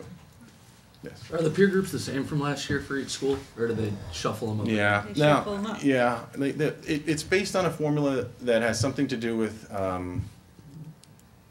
percentages of free and reduced lunch and maybe some other indicators that they consider indicators of socioeconomic. So there's no consistency from year to year, so you can't say we're doing better in our peer group when the peer group keeps changing. Right, exactly. That's right. Right. And again, again, a classic example, and I saw this, in one that I broke down. It takes about 4 or 5 hours to actually look up everyone else's data and plug it in. And so a couple of things that jumped out is that last year's was 16 schools, high schools had the 97% passing. And when you do percentile, because we pushed, we wanted some answers. When you do percentile, the literal definition of that is, what is it? The percent is everybody below you. So it ignores the fact that there might be 16 with you. It's everybody below you. Right. So if you have 97% and so do 16 others, you're at the bottom automatically because the definition of percentile is how many people below you. So that was one thing. Another thing, when we looked at, elementary school, is it college and career readiness with attendance? So the Yes. one indicator for college and career readiness is attendance. So you could imagine in districts that have the benefit of high attendance, they're all clumped up. So Franklin School was one that I broke down on one of the snow days. It takes a long time to look everybody else's data up. And, Franklin's percentile rank was strong, but they were ranked some kind of 3, and they don't give you really the formula necessarily for that, absentee figure. But at any rate, there was 3, and then there were a few in there that couldn't possibly have been right. It suggested that nobody showed up for like 100 days in one school. I can imagine what that what that board meeting looked like, and we like to look at the specific numbers because those percentile ranks are really in question. So you pull the data that Yeah, we pull it. is And- right, meaningful correct. And to help us be better. yeah, in fact, what you saw in the fall is what we continue to do and drill down more and more with within the schools, within all teachers. In fact, I was able to put together that data that you understandably have been waiting for, and I appreciate your patience. And what that was from was New Jersey Smart specific numbers, and it showed us, see, that's useful. We now have information as to who participated in a program, one of our programs for academic support, and who didn't, and the typical and high growth percentages of that, and we can do that in each area and then evaluate the effectiveness of a program. Now, if you plug in the percentile ranks somehow associated with that, it would be useless. But in that regard, we can pull the data. We're getting increasingly, I guess I could say incredibly in some areas, but we're getting increasingly adept at playing with those numbers. It's kind of fun. I think you're seeing that especially in the areas that we really need it the most. And so like that. So when we take the data and use it in that manner, it's very useful. The percentile ranks just don't really provide the kind of overview we need. Okay. All right. Thanks. Thank you. Thanks, Paul. Anything else? Nope. I think it's Mark. I'd like the board to consider finance motions numbers 1 through 10. Number 10, call out the board would like to accept a gift from the Westfield Coalition for the Arts for $3,859 to the Westfield High School Music Department for the purchase of a new choral riser. So thank you for that. I have a second? A question? No question? Second. No, I have a second. Second. Ginny, question? Okay, Dana? Rich Matesa. Yes. Ann Carey. Yes. Mark Friedman. Yes. Brendan Gallagher. Yes. Roseanne Kerstead. Yes. Jeannie Lights. Yes. Gretchen Olin. Yes. Mitch Slater. Yes. Anything else? Actually, I do have a question. Dana, it's on the number 4, the out-of-district placements. Too late. Could you, no, it's not a question on the data and whether I vote on it. It's actually, joking. it's actually a question on the percentage of usage of our tuition line and how we're doing. Where are we? For this, 7 months into the budget year? we have. So could you just draw together something for the board? Maybe put it in the notes Friday? Just to show what, how much there's been so far compared to what Yeah. our budget is. Yeah. We've had a number of arrivals in the district with tuition assessments that have come to us. And given that the budget can only be based on the actual cost of students in the district at the time that the budget is struck, we can't project cost increases based on year-over-year differences. So given that, it would be interesting for me to see how our budget is being managed. in Sure, that and just category. as an FYI, the Finance Committee does look at, starting last month and for the rest of the year, they look at a fund balance projection, which includes that line for out-of-district tuition specifically, but I can absolutely send that to you on Friday. Great. Are these special ed out-of-district schools Yes. limited to the same 2% budget No. increases? They are not. So they could go They up have- 10% yes, next they year and we have And they do. no control over it? That's correct. They have no limit at all. Makes it even more fun to budget. And as a matter of fact, they can come back to us 3 years later and tell us they undercharged us and send us bills because their actual costs were higher than what they anticipated. Can we get a P.O. box out in the Cayman Islands or something they can send those bills to? Mark, anything else? No, sir.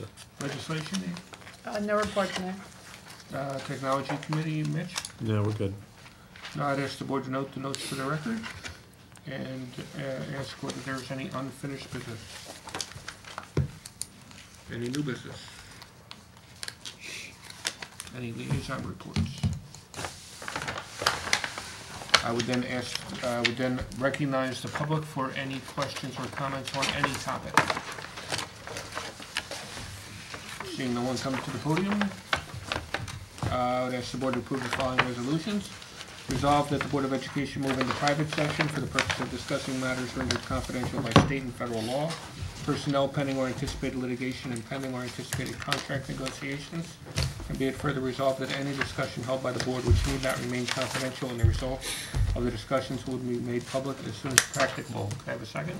Ginny, thank you. Any comments or questions? All those in favor? Aye. Any abstain? Any opposed?